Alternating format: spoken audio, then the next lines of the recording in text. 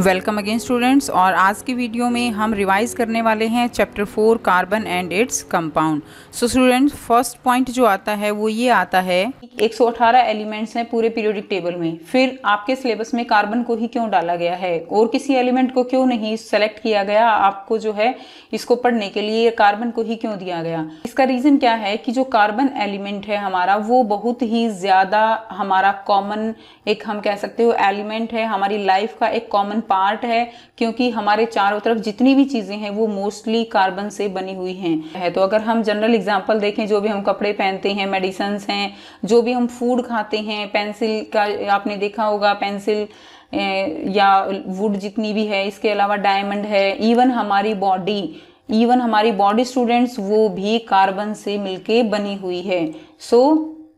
Carbon जो है वो हमारी लाइफ का एक मेन कॉन्स्टिट्यूएंट है, एक मेन पार्ट है, एक मेन एलिमेंट है, जिसके कारण हम इसको पढ़ते हैं। नेक्स्ट कार्बन हम जो है देख लेते हैं, कार्बन की इंपॉर्टेंस क्या क्या है। फूड्स, फ्यूल्स, ठीक है, house hold and commercial articles, textile fibre, fabrics हैं, ड्रग्स हैं, poison, perfume, explosive dies, these all are made up of carbon. These above listed compounds, mainly carbon compounds, they are obtained from plants or animal origin, and so that compounds are known as organic compounds। और इनकी एक पूरी branch है chemistry की, जिसको हम पढ़ते हैं ऑर्गेनिक केमिस्ट्री के अंडर।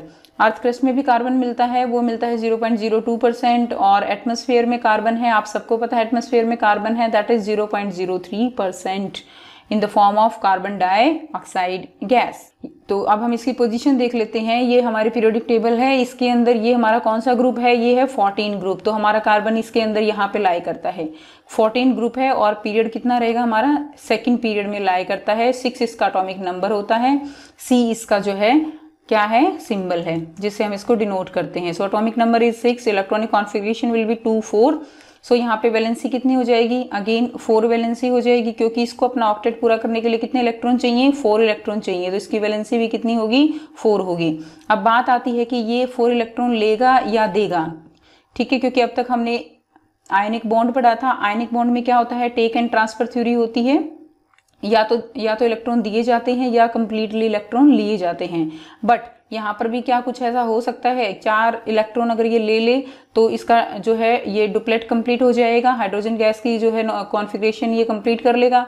दूसरा, अगर ये 4 जो है ले लेता है तो इसके पास 2 8 पूरे हो जाएंगे। लेकिन यहाँ पर इसके साथ एक प्रॉब्लम यही है कि ना तो ये ले सकता है ना ही ये दे सकता है। देखिए कैसे, कि अगर ये देने की बात करता है, अगर ये देता है तो इसका जो साइज है वो बहुत ही ज़्यादा स्मॉल है, और इतने छोटे साइज से इलेक्ट्रॉन को निकालने के लिए बहुत ही लार्ज अमाउंट एनर्जी की रिक्वायरमेंट होगी, जिसके कारण होल्ड होता है। देखिए जितना छोटा साइज उतना ही आउटर शेल में जो इलेक्ट्रॉन है उनके ऊपर होल्ड होगा, उसको टाइटली पकड़े रखेंगे। तो इसीलिए वो उसको जो है टाइटली पकड़े हुए हैं, और उनको वहां से हटाने के लिए क्या होगा, हमें लार्ज अमाउंट ऑफ एनर्जी चाहिएगी उसको वहां से निकालने के लिए, ठीक है। अच्छा, अब बात करते हैं कि अब अगर ये ले ले तो क्या प्रॉब्लम होगी भाई इसको, तो लेने के बाद भी इसको प्रॉब्लम होगी। वो कैसे होगी, इसके पास हो जाएंगे 10 इलेक्ट्रॉन, 4 और ले लेगा, 2 ये हैं। अब इलेक्ट्रॉन हो जाते हैं ज्यादा, ठीक है, और इसका साइज है स्मॉल, तो इतने सारे इलेक्ट्रॉन्स को इसको संभाल पाना जो है वो भी डिफिकल्ट है, जिसके कारण यहाँ पर जो कंक्लूजन है वो यही आता है कि ना तो दे सकता है ना ही ले सकता है। तो फिर बात आती है कि अभी स्टेबल कॉन्फ़िगरेशन कैसे बने करेगा, तो कॉन्फ़िगरेशन करेगा ये शेयरिंग ऑफ इलेक्ट्रॉन से। यहाँ पे पॉइंट नोट कीजिए, इलेक्ट्रॉन शेयर होंगे, कंप्लीट टेक एंड ट्रांसफर नहीं होंगे। और जब भी शेयरिंग करके कोई एलिमेंट कंपाउंड बनाता है, कोई एलिमेंट बॉन्ड बनाता है, उसको बोलते हैं हम कोवलेंट बॉन्ड। यानी कोवलेंट बॉन्ड क्या होगा, that is sharing of its valence electrons with other atom, okay, जिससे वो अपनी क्या अटेन करता है, नोबल गैस कॉन्फ़िगरेशन अटेन करता है, और उसको हम बोलते हैं स्टूडेंट्स कोवलेंट बॉन्डिंग। और जो कंपाउंड बनेंगे उसको हम बोलेंगे covalent compounds.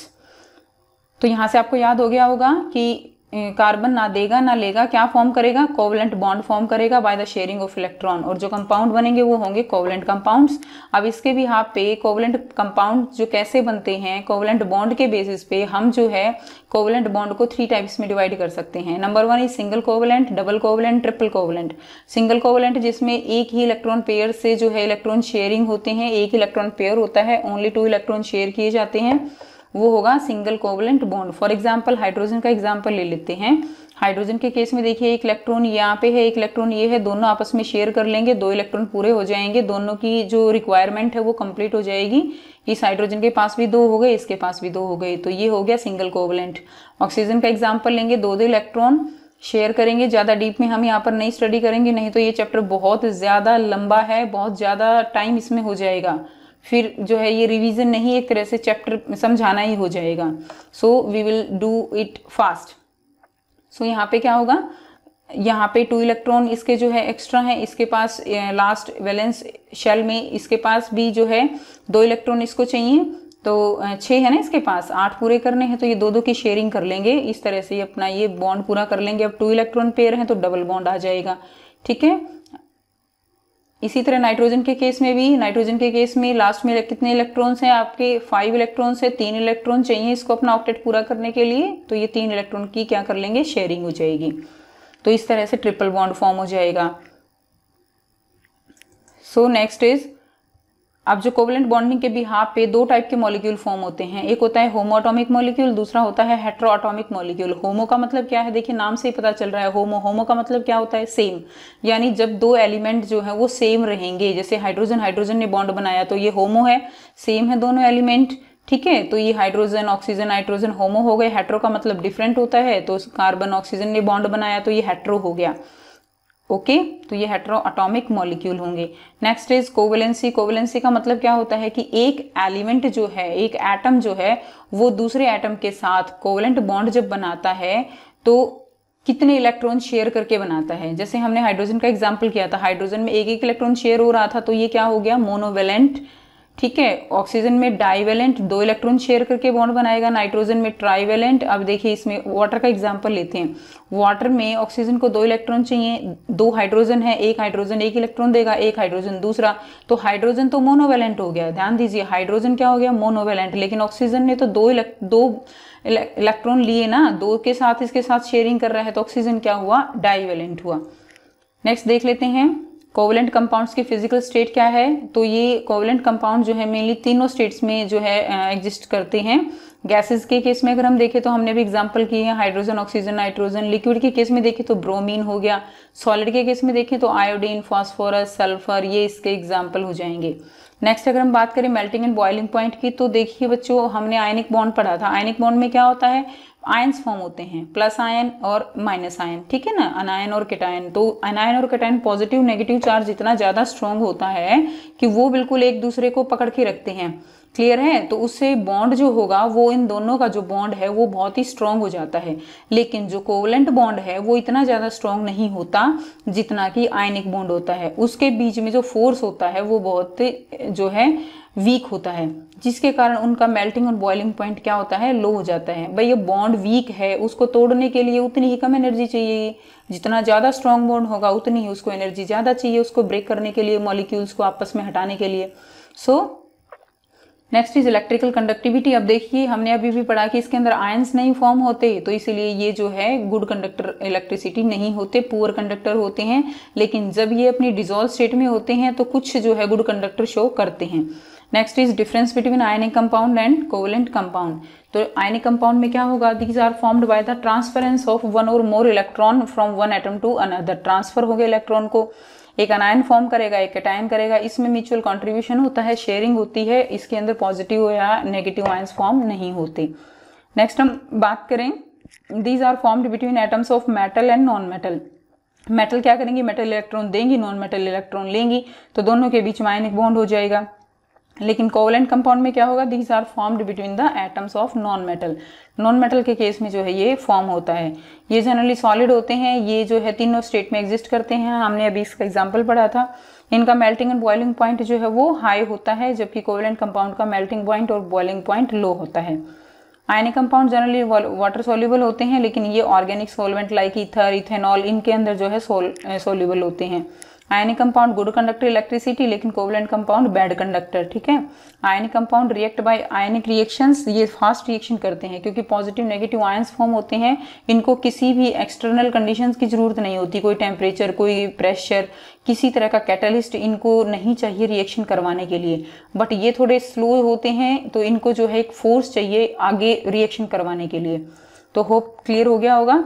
Next, occurrence of carbon. A point is that कि कार्बन जो है वो कितनी फॉर्म में जो है प्रेजेंट रहता है। तो कार्बन मेनली 2 फॉर्म होती हैं इसकी, एक फ्री स्टेट, एक कंबाइंड स्टेट। नाम से ही पता चल रहा है, फ्री का मतलब बिल्कुल फ्री, ठीक है, किसी के साथ कंबाइंड फॉर्म नहीं है, किसी के साथ जुड़ा हुआ नहीं है। इसमें हम 3 चीजें पढ़ेंगे, ग्रेफाइट, डायमंड और फलरिन्स। कंबाइंड स्टेट में बहुत सारे एग्जाम्पल हैं, लाइक कार्बन डाइऑक्साइड, ग्लूकोज। यानी कंबाइंड का मतलब क्या है, दूसरे एलिमेंट्स के साथ मिलकर बॉन्ड बनाना, लाइक कार्बन ऑक्सीजन बॉन्ड बन के कार्बन डाइऑक्साइड बन गया, कार्बन मोनोऑक्साइड बन ग्लूकोज बनता है, ठीक है। अब चलिए बात कर लेते हैं एलोट्रॉप्स ऑफ कार्बन की। तो जो एलोट्रॉप्स ऑफ कार्बन है इसका क्या मतलब है, इसका मतलब समझने से पहले आप सोच रहे होंगे कि एलोट्रॉप्स ऑफ कार्बन पढ़ना है, ये जो है यहाँ पर भगवान की जो तस्वीरें लगा दी गई हैं इनका क्या मतलब है। तो इनका मतलब देखिए समझाने के लिए लगाई गई हैं। इसका मतलब क्या है कि जिस तरह से आपको पता है कि गॉड एक है, बस उसके जो रूप हैं वो अलग अलग हैं। उनको हम कभी भगवान हनुमान के रूप में देखते हैं, कभी हम विष्णु भगवान, कभी जो है हम शिवजी भगवान, कभी विष्णु भगवान, इस तरह से रूप अलग अलग हैं। लेकिन बेसिक क्या है, बेसिक क्या है कि भगवान एक ही है।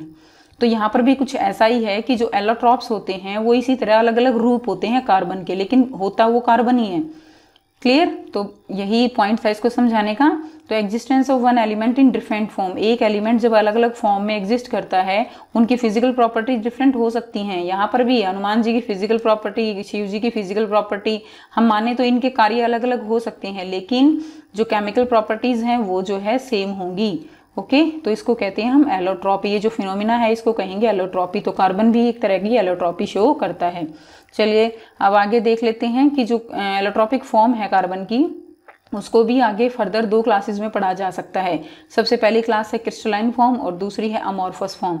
क्रिस्टलाइन और अमॉर्फस का क्या मतलब है कि देखिए, क्रिस्टलाइन का क्या मतलब है कि इसके अंदर कार्बन की जो अरेंजमेंट होगी वो एक पर्टिकुलर ज्योमेट्री में होंगे, पर्टिकुलर उनकी एक जो है स्ट्रक्चर होगा, मॉलिक्यूलर स्ट्रक्चर होगा जो कि डेफिनेट होगा, यानी उसमें चेंज नहीं होगा। जैसे अगर हम डायमंड का एग्जाम्पल यहाँ से देखें तो देखिए ये डायमंड का एग्जाम्पल है, एक इसका एलोट्रॉप है। तो इसके अंदर जो कार्बन की शेप है ये इस तरह से जो है टेट्राहेड्रल, यानी एक कार्बन 4 के साथ जुड़ा हुआ है। तो ये एक पर्टिकुलर ज्योमेट्री है, डेफिनेट ज्योमेट्री है, जिसके कारण ये क्रिस्टलाइन फॉर्म है। लेकिन अगर हम नॉन क्रिस्टलाइन की बात करें यानी अमॉर्फस की बात करें तो उसके अंदर इस तरह की कोई भी अरेंजमेंट नहीं होती, इसलिए उसको बोला जाता है अमॉर्फस। उसमें एग्जाम्पल रहेंगे कोल, Coke, charcoal, animal charcoal etcetera.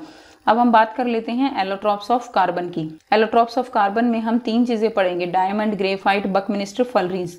तो डायमंड में क्या है, डायमंड में एक डायमंड के अंदर यानी कार्बन जो है वो 4 से लिंक होगा, यानी फ्री नहीं होगा। इसके अंदर देखिए एक कार्बन है, इसके साथ जो है 1 और इस तरह से यहाँ पे 2, इस तरह से यहाँ पे 3, इस तरह से 4 जो है 4 के 4 इसके साथ बाउंड अप किए हुए हैं। कहने का मतलब क्या है यहाँ पे कि कोई भी इलेक्ट्रॉन जो है वो फ्री नहीं है जिसके साथ कोई और आके जुड़ जाए। ठीक, तो इस तरह से ये 3D स्ट्रक्चर तैयार होता है कोवलेंट बॉन्ड का। इसकी प्रॉपर्टीज आप देख लीजिएगा, कार्बन कार्बन कोवलेंट बॉन्ड है, हार्ड इन नेचर होता है, हाई मेल्टिंग बॉइलिंग पॉइंट होता है, इसके अंदर फ्री इलेक्ट्रॉन नहीं है, तो ये गुड कंडक्टर इलेक्ट्रिसिटी का नहीं होता, it's very poor conductor of heat and electricity. Next हम यूजेस अगर हम देखें तो डायमंड जो है वो हार्डेस्ट सब्सटेंस है, so it is use for cutting glass and it is used in surgical tools to remove cataract from eyes. So it is used in making, next it is used in making jewelry because of high refractive index. Next अगर हम बात करें अब graphite की, तो graphite देखिए, graphite में क्या है कि ग्रेफाइट में इस तरह की फ्लैट पैरेलल लेयर्स बनती हैं, ये हेक्सागोनल रिंग्स बनती हैं। ठीक है, ये जो रिंग्स हैं ये जो है ये कार्बन है, ये कार्बन है और ये कार्बन है, इनके बीच में है कोवलेंट बॉन्ड, लेकिन ये रिंग, एक रिंग ये बन गई है, ठीक है, एक लेयर ये बन गई आपस में रिंग से, एक लेयर ये बन गई। अब ये लेयर भी आपस में जुड़ी हुई हैं इन वाले बॉन्ड से, और ये जो बॉन्ड है ये बहुत ही वीक बॉन्ड होते हैं जिनको हम बोलते हैं वंडरवाल फोर्सेस। ठीक, अब पॉइंट क्या है यहाँ पे कि देखिए, अगर आप एक इलेक्ट्रॉन को उठाएं, एक एटम ये हो गया, एक ये इसके साथ ये जुड़ा हुआ है, इसके साथ ये जुड़ा हुआ है, यानी जो कोवलेंट बॉन्डिंग है वो कितने के साथ हुई, 3 के साथ, और एक इलेक्ट्रॉन जो है इसका वो क्या है यहाँ पे फ्री इलेक्ट्रॉन रह जाता है, जिसके कारण ये गुड कंडक्टर हो जाता है इलेक्ट्रिसिटी का। दूसरा, ये जो लेयर्स हैं ये आपस में एक दूसरे के ऊपर फिसलती रहती हैं, जिसके कारण जो ग्रेफाइट है ये बहुत ही स्लिपरी होता है, चिकना होता है, और इसको हम एज ए लुब्रिकेंट यूज करते हैं। सॉफ्ट होता है, सो इसका पाउडर करके इसको एज ए लुब्रिकेंट यूज किया जाता है। ओके, नेक्स्ट डायमंड और ग्रेफाइट में आप डिफरेंस कर सकते हो, वेरी इजी, आप दोनों पढ़ चुके हो। ये 3D स्ट्रक्चर है, ये 2D स्ट्रक्चर है, ये सबसे हार्डेस्ट सब्सटेंस है, ये सॉफ्ट होता है, ग्रीजी होता है, ये बैड कंडक्टर इलेक्ट्रिसिटी का, ये गुड, और ये good conductor of heat graphite होता है, ये ट्रांसपेरेंट होता है डायमंड, और ये ब्लैक सब्सटेंस होता है, और ये इस तरह से इनकी अरेंजमेंट है। नेक्स्ट हम देख लेते हैं यूजेस ऑफ ग्रेफाइट। तो लेड पेंसिल्स के अंदर ये होता है जो कि ब्लैक मार्क छोड़ता है पेपर के ऊपर। गुड कंडक्टर ऑफ इलेक्ट्रिसिटी है, तो इसकी इलेक्ट्रोड्स बनाई जाती हैं, इसको लुब्रिकेंट की तरह यूज किया जाता है क्योंकि ये सॉफ्ट होता है और बहुत ही ये जो है नॉन वोलेटाइल होता है नेचर में। ओके, नेक्स्ट इज बकमिनिस्टर फुलरेंस, जिसका हम इसमें पढ़ेंगे C60। C60 क्या है, इसके अंदर जो है ये स्मॉलेस्ट फुलरेंस मॉलिक्यूल है C60। इसके अंदर जो शेप होती है वो एक फुटबॉल की तरह होती है। जिस प्रकार एक फुटबॉल होती है ना, आपने देखी हुई है, इस तरह की फुटबॉल होती है। तो एक फुटबॉल के अंदर दो तरह की रिंग्स होती हैं, ये है हेक्सागोनल रिंग और ये है पेंटागन रिंग। ओके, तो इसके अंदर 20 जो है 6 मेंबर्ड रिंग होती हैं यानी हेक्सागन, और 12 जो है वो 5 मेंबर्ड रिंग होती हैं जिनको हम बोलते हैं पेंटागन्स। उसके बाद देखिए इसके अंदर ये स्टेबल होते हैं, ये जो है टोटली अनरिएक्टिव नहीं होते, कुछ जो है रिएक्टिव होते हैं। And फुलरेंस are soluble in many solvents like in carbon dioxides. Next अगर हम बात करें इसकी यूजेस, तो आर्टिफिशियल फोटोसिंथेसिस में इसका यूज होता है, सरफेस कोटिंग में, drug delivery system and cosmetics में इसका यूज किया जाता है। अब चलिए बात कर लेते हैं कंपाउंड्स ऑफ कार्बन की। तो ऑर्गेनिक कंपाउंड्स यानी हाइड्रोकार्बन कंपाउंड्स ये बनते हैं। इसका क्या मतलब है, इसके लिए बस एक ही बात ध्यान रखिए, ऑर्गेनिक कंपाउंड्स या हाइड्रोकार्बन कंपाउंड का मतलब क्या है कि कार्बन और हाइड्रोजन बॉन्ड होना चाहिए। जिसके अंदर भी कार्बन और हाइड्रोजन बॉन्ड होगा वही जो है हाइड्रोकार्बन कंपाउंड कहलाएंगे। ठीक है, जैसे हम एग्जांपल ले तो मीथेन, इथेन, ग्लूकोज, ये सारे जो है क्या होंगे, ऑर्गेनिक कंपाउंड यानी हाइड्रोकार्बन होंगे। यानी कार्बन हाइड्रोजन होना चाहिए, बाकी और इसके साथ कोई भी हो सकता है, ऑक्सीजन लगा हुआ हो सकता है, नाइट्रोजन लगा हुआ हो सकता है। ठीक है, मेनली ऑक्सीजन मिलता है, सो वे कंपाउंड्स क्या होंगे, हाइड्रोकार्बन कंपाउंड्स। नेक्स्ट हम बात कर लेते हैं इनऑर्गेनिक कंपाउंड्स की। तो इनऑर्गेनिक कंपाउंड जो है वो टिपिकली केमिकल कंपाउंड्स हैं जिनके अंदर कार्बन हाइड्रोजन बॉन्ड नहीं होता। ध्यान दीजिएगा, कार्बन हाइड्रोजन बॉन्ड नहीं होता, वो क्या होंगे, inorganic compounds. Okay, so carbon monoxide CO। ठीक है, अब देखिए CO अगर आप एग्जांपल लें, कार्बन मोनोऑक्साइड, इसके अंदर कार्बन हाइड्रोजन बॉन्ड नहीं है, तो ये क्या है, ये एक इनऑर्गेनिक कंपाउंड है। कार्बन होने से ऑर्गेनिक कंपाउंड नहीं बनेगा, कार्बन हाइड्रोजन बॉन्ड होने से ऑर्गेनिक कंपाउंड बनेगा। इस चीज को ध्यान दीजिएगा। पॉइंट क्या है कि ऐसा कार्बन के अंदर क्या है जिसके कारण ये इतनी केमिकल, इतने कंपाउंड्स बनाता है कि पूरी ऑर्गेनिक केमिस्ट्री इसके नाम है। ठीक है, तो यानी इसका ऐसा क्या, इसके अंदर ऐसा क्या नेचर है, ऐसी क्या प्रॉपर्टी है जिसके कारण इसका नेचर इतना वर्सेटाइल है। तो इसके लिए हम दो प्रॉपर्टी पढ़ेंगे, मेन इज टेट्रावेलेंसी और दूसरी क्या है, कैटिनेशन। नाम से ही पता लग रहा है जैसे कि टेट्रावेलेंसी का मतलब क्या है भाई, टेट्रा का मतलब क्या है, 4, तो इसकी वैलेंसी क्या है, 4। ठीक है, 4 वैलेंसी होने के कारण ये बॉन्डिंग बनाने के लिए बहुत ज्यादा कैपेबल है। बॉन्डिंग हाइड्रोजन के साथ, नाइट्रोजन, ऑक्सीजन, सल्फर, क्लोरीन, दूसरे एलिमेंट्स के साथ ये फ्रीली बॉन्ड बनाता है, जिसके कारण ये बहुत लार्ज अमाउंट में कंपाउंड्स फॉर्म करता है। दूसरा है इसका स्मॉल साइज। स्मॉल साइज होने के कारण ये इलेक्ट्रॉन के जो शेयर्ड पेयर हैं, इसके जो इलेक्ट्रॉन्स है उनको भी स्ट्रांगली बांध के रखता है, और इसीलिए क्या है, ये वेरी स्टेबल इन जनरल। अगला है कैटिनेशन। कैटिनेशन का मतलब होता है अपने आप से जुड़ना। So self linking property. तो सेल्फ लिंकिंग क्या है कि कार्बन अपने ही साथ जुड़ के बहुत ही लंबी लॉन्ग चेन ब्रांचेस जो हम अभी आगे करेंगे वो फॉर्म करता है। सिंगल बॉन्ड फॉर्म कर सकता है, डबल कर सकता है, ट्रिपल बॉन्ड फॉर्म कर सकता है। ठीक है, तो ये जो प्रॉपर्टी है इसकी कैटिनेशन की, जिसके इसी प्रॉपर्टी के कारण ये बहुत ही ज़्यादा बड़े बड़े लॉन्ग चेन के कंपाउंड बनाता है। दूसरा, सिलिकॉन के अंदर भी ये कंपाउंड, ये प्रॉपर्टी होती है जिसके कारण वो जो है 7 या 8 सिलिकॉन जो है आपस में जुड़ जाते हैं, जिनको हम बोलते हैं सीलेन। सल्फर के अंदर भी कैटिनेशन प्रॉपर्टी होती है। ठीक है, so next is organic compounds और हाइड्रोकार्बन। अभी हमने पीछे पढ़ा, हाइड्रोजन और कार्बन बॉन्ड होगा तो क्या बनेगा, हाइड्रोकार्बन।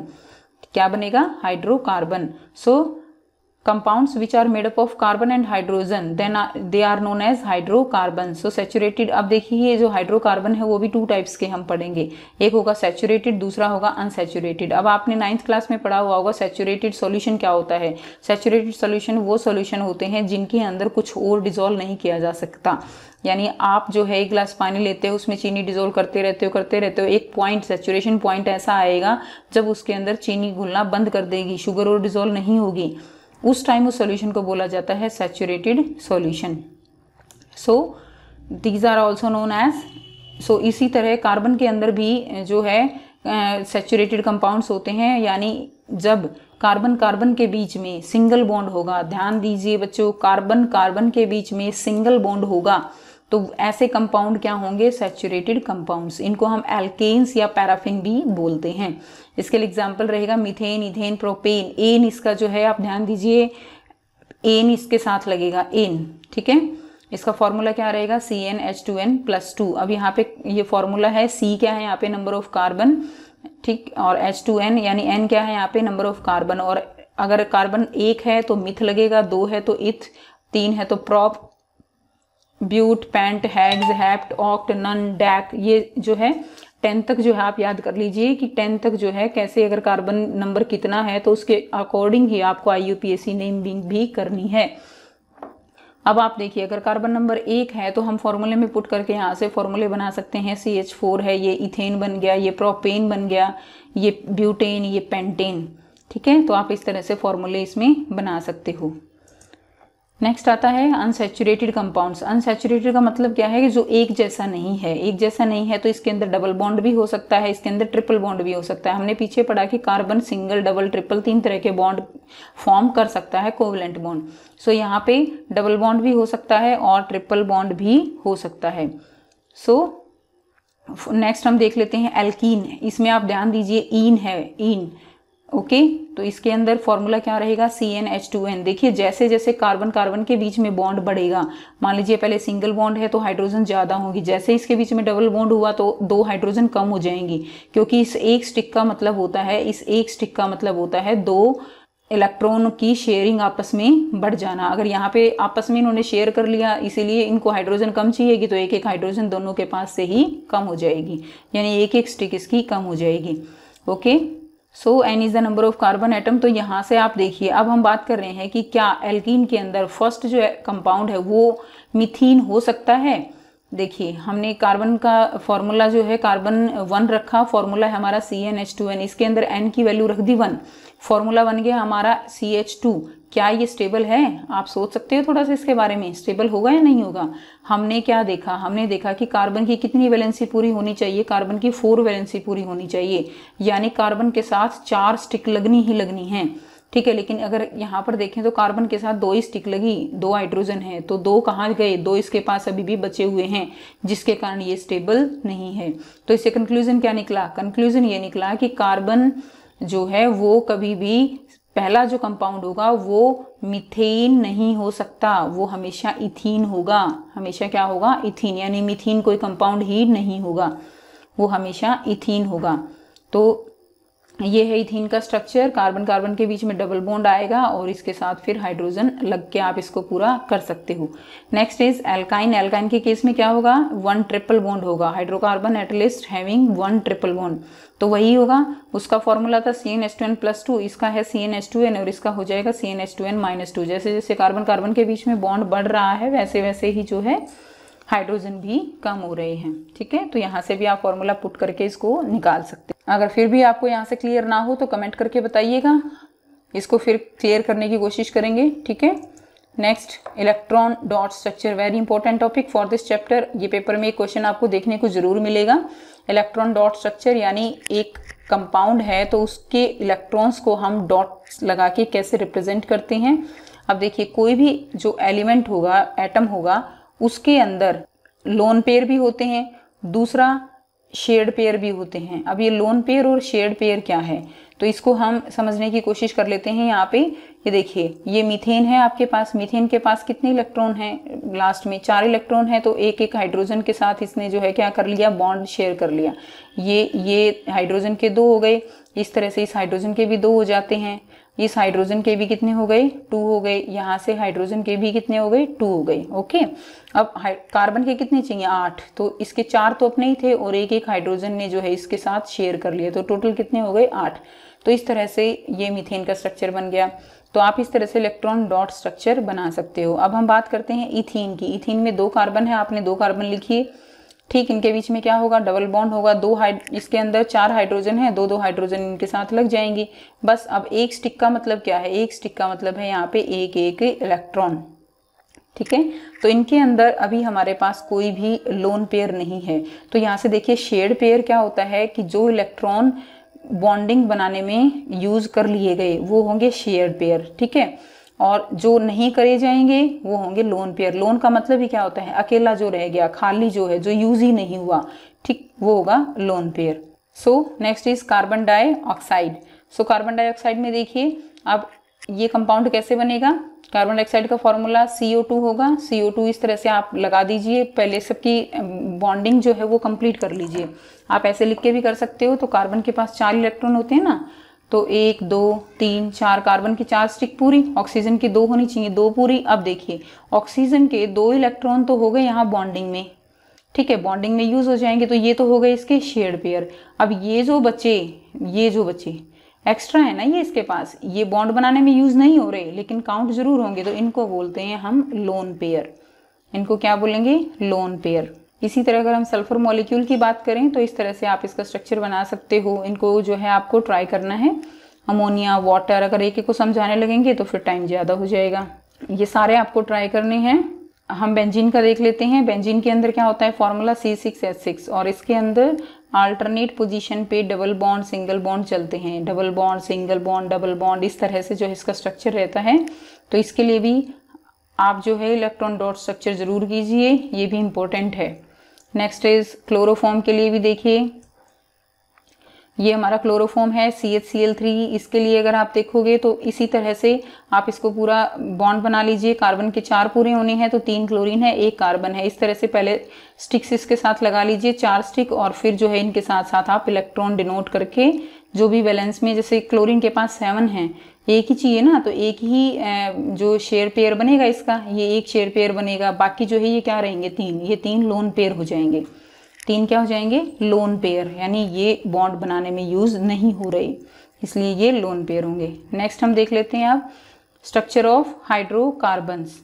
स्ट्रक्चर ऑफ हाइड्रोकार्बन्स में the properties of tetravalency and catenation के कारण जो है हमने पढ़ा था कि जो हाइड्रोकार्बन्स हैं वो स्ट्रेट चेन कंपाउंड्स बनाते हैं, बहुत सारे कंपाउंड्स बनाते हैं। तो उसमें सबसे पहला क्या है, स्ट्रेट चेन। स्ट्रेट चेन का मतलब सीधी चेन, कोई भी किसी तरह की ब्रांच नहीं है। इनके लिए हम यूज करते हैं N, प्रीफिक्स लगाते हैं N, यानी N propane, N butane, N pentane, इस तरह से जो है हम इनको पढ़ते हैं। तो ये थे स्ट्रेट चेन।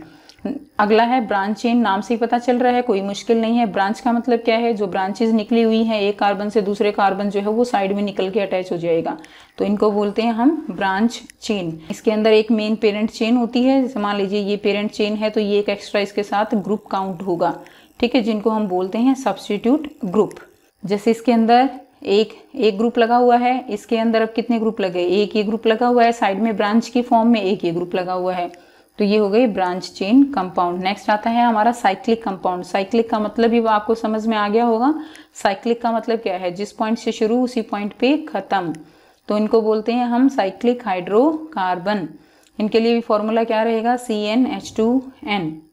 इसके अंदर क्या होता है, अब जो स्ट्रेट चेन थी वो मोड़ के आपने और एक दूसरे के साथ जोड़ दी, ठीक है। अगर इस कार्बन को हटा के यहाँ लिख दोगे तो क्या ये स्ट्रेट चेन बन जाएगी।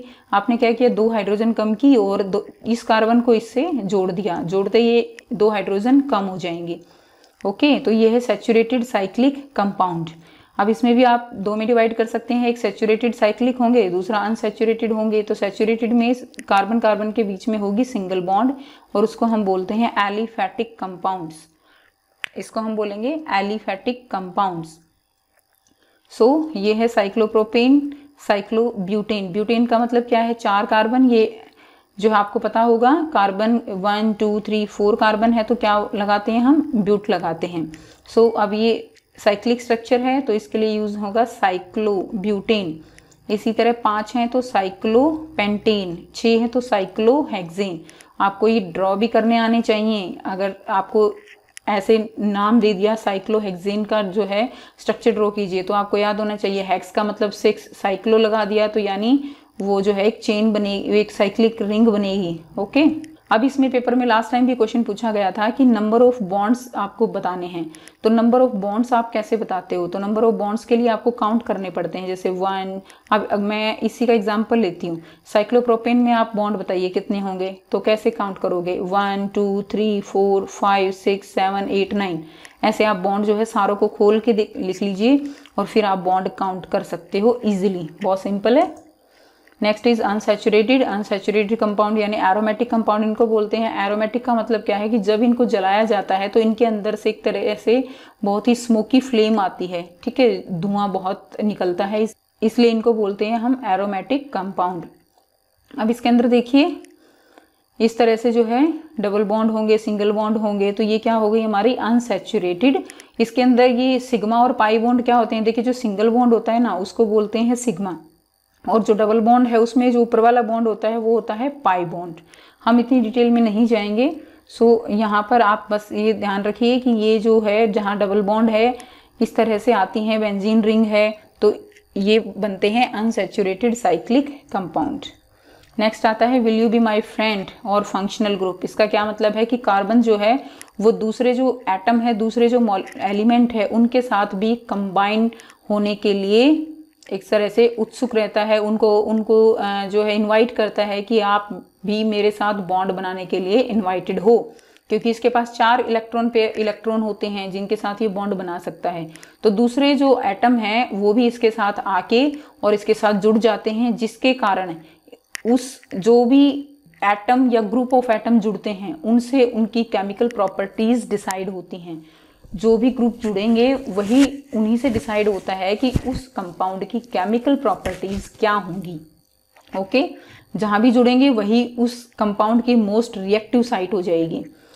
तो फॉर एग्जांपल हम फंक्शनल, और उसको बोलते हैं हम फंक्शनल ग्रुप, नाम से ही है। जैसे फंक्शन का मतलब है कि कार्य करना, काम करना, तो काम करना जहां भी ये अटैच होंगे वहीं से उसकी प्रॉपर्टी डिसाइड हो जाएंगी। तो हैलोजन की बात करें, हैलोजन का मतलब है फ्लोरीन, क्लोरीन, ब्रोमीन, आयोडीन, अगर ये जुड़ते हैं तो यानी हैलोजन जुड़ा हुआ है। और इसके लिए जब हम नेमिंग करेंगे तो 2 तरह की चीजें पढ़ेंगे, एक प्रीफिक्स पढ़ेंगे, एक सफिक्स पढ़ेंगे। प्रीफिक्स का मतलब जो आगे लगने वाले हैं, ठीक है, और प्रीफिक्स जो आगे लगेंगे और सफिक्स जो पीछे यूज करेंगे। तो अगर कोई भी हैलोजन लगा हुआ है तो उसको हम आगे नेमिंग करते हुए आगे लिखेंगे, फ्लोरो, क्लोरो, ब्रोमो, आयोडो, इस तरह से।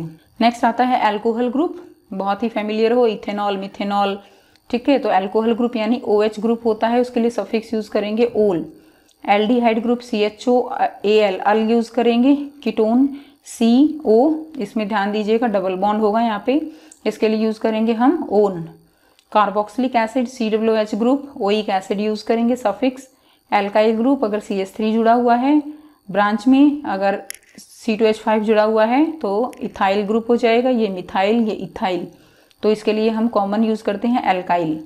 डबल बॉन्ड है तो हम ईन यूज करेंगे, और सिंगल बॉन्ड है तो हम क्या करेंगे, आइन यूज करेंगे। इसके लिए तो आप यहाँ पे ऐसे भी कर सकते हो कि जैसे अगर सिंगल बॉन्ड है तो हम क्या यूज करेंगे, एन, ए जो है अल्फाबेट में सब पहले आता है तो एक, यानी पहले आएगा सिंगल बॉन्ड तो ए यूज करेंगे। डबल बॉन्ड आया तो क्या यूज करेंगे हम, ईन, ई यूज करेंगे, यानी डबल बॉन्ड में ई आया। और अगर ट्रिपल बॉन्ड है तो क्या यूज करोगे, उसके लिए आप यूज करोगे वाई, बाद में आता है तो आइन यूज करोगे, ठीक है। नेक्स्ट हम देख लेते हैं हैलोजन ग्रुप, ये हम कर चुके हैं, ठीक है। ये इनके साथ जो है क्या है कि किस तरह से लगा के आप नेमिंग कर सकते हो। जैसे क्लोरीन अगर यहाँ पे लग गया तो क्या बन गया, क्लोरोमीथेन। ब्रोमीन लग गया तो ब्रोमो इथेन। आयोडीन लग गया तो आयोडो प्रोपेन। एन क्यों लगा रहे हैं, क्योंकि कार्बन कार्बन के बीच में क्या है, सिंगल बॉन्ड है। अब अगर OH ग्रुप लग गया तो उसके लिए प्रॉपर्टी हो जाएगी, उसकी अल्कोहल हो जाएंगे वो, ठीक है। जैसे यहाँ पे OH ग्रुप लग गया तो अभी देखिए यहाँ पे A कार्बन है तो मिथ यूज करेंगे तो क्या हो जाएगा, मिथेनॉल, इथेनॉल, प्रोपेनॉल। इसी तरह से एल्डिहाइड ग्रुप लग जाएगा, CHO ग्रुप लगते ही क्या हो जाएगा, वो एल्डिहाइड हो जाएगा। ठीक, जैसे अगर हम एग्जाम्पल लें तो ये देखिए इथेनल 2 कार्बन है, तो ये कोई भी अगर फंक्शनल ग्रुप अटैच होता है और उसके अंदर कार्बन है तो वो हमेशा काउंट होगा। ध्यान दीजिएगा, अब यहाँ 1 कार्बन नहीं है, यहाँ पे 2 कार्बन है, तो नाम क्या हो जाएगा, इथेनल।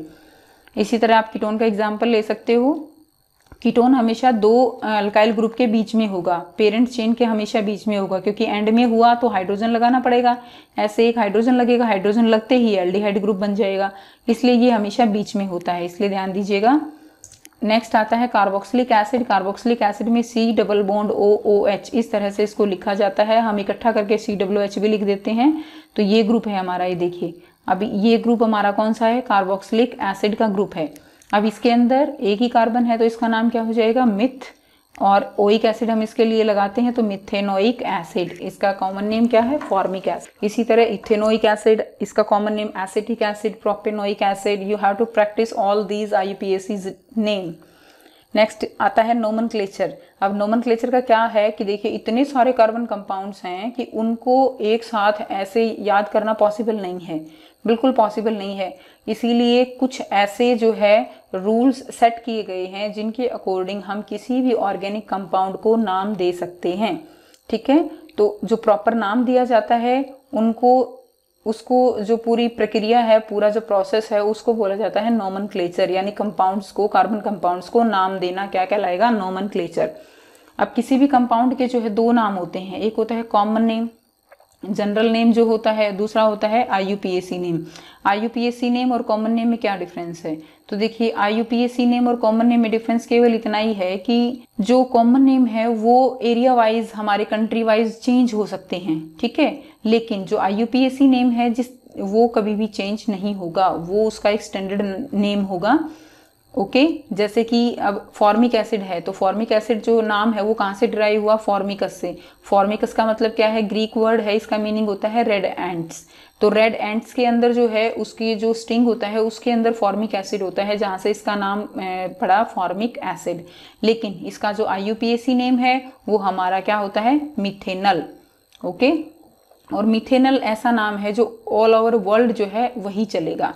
सो IUPAC नेम इसके क्या होते हैं, एक कमेटी है that is international union of pure and applied chemistry, ये जो है नाम सेट करती है। यहाँ पर जो साइंटिस्ट हैं वो इनको साइंटिफिक नेम देते हैं और वही नाम जो है पूरे वर्ल्ड में सेम चलते हैं। ओके, जिस तरह से हम घर में बच्चों के नाम कुछ अलग रखते हैं और लेकिन उनकी जो मार्कशीट में आपका नाम होगा वो हर जगह आपका वही नाम जो है ऑथेंटिकेट रहता है, सेम इसी तरह से कॉमन नेम जो आपके घर के नेम है, ठीक है, और IUPAC नेम जो आपका एक स्टैंडर्ड नेम है, आपका ऑथेंटिकेट नेम है, वही जो है IUPAC नेम होगा। यहाँ से आप इसको थोड़ा सा समझ सकते हो। अब उसके बाद देखिए, जब भी हम IUPAC नेम देंगे, नोमेनक्लेचर हम यहाँ पे बहुत शॉर्ट करेंगे, ज़्यादा डिटेल में नहीं जाएंगे।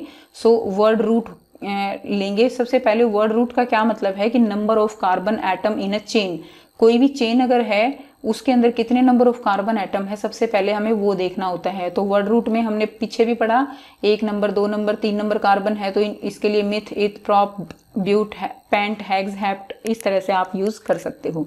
उसके बाद आता है सफिक्स। सफिक्स का क्या मतलब है, सफिक्स का मतलब है कि जो वर्ड रूट है, जो भी फंक्शनल ग्रुप है, वो अगर कार्बन चेन में अटैच है तो उसको हम एज ए सफिक्स जो है यूज करेंगे। जैसे अल्कोहल में ओल यूज करेंगे तो पीछे यूज करेंगे, ठीक है, तो ये फंक्शनल ग्रुप हो गया। प्रीफिक्स होगा, उसके अंदर अगर कोई फंक्शनल ग्रुप है तो कुछ ऐसे होंगे जिनको हम आगे यूज करेंगे उनके नेम को, तो प्रीफिक्स होंगे, पीछे करेंगे तो सफिक्स होंगे।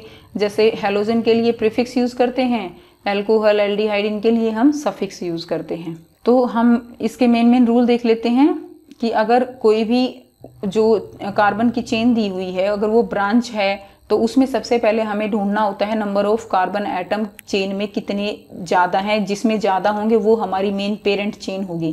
जैसे देखिए ये पेरेंट चेन, अब इसके अंदर ये ब्रांच है, अब इसके अंदर अगर हम ऐसे लें इसको तो इसके अंदर 8 कार्बन है, और अगर ऐसे लें तो 7 हैं। तो अंडरस्टूड है अब कि कौन सी होनी चाहिए, आप हमें इसमें सिलेक्शन करनी है। तो सिलेक्शन में सबसे पहला रूल यही है, जो चेन सबसे लंबी है वही चेन आपकी होगी, ठीक है।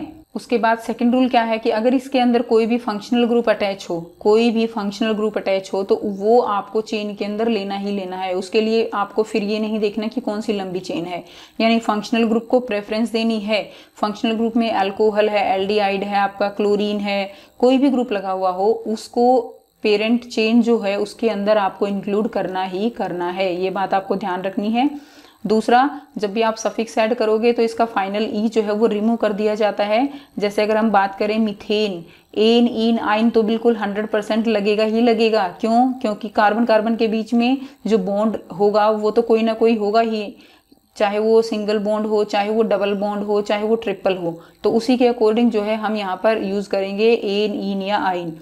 ठीक, अब जैसे मीथेन, मीथेन ई है इसका, तो क्या होगा कि इसका जो फाइनल ई है वो रिमूव होके क्या हो जाएगा, मिथेनॉल, अगर अल्कोहल ग्रुप लगा हुआ है तो।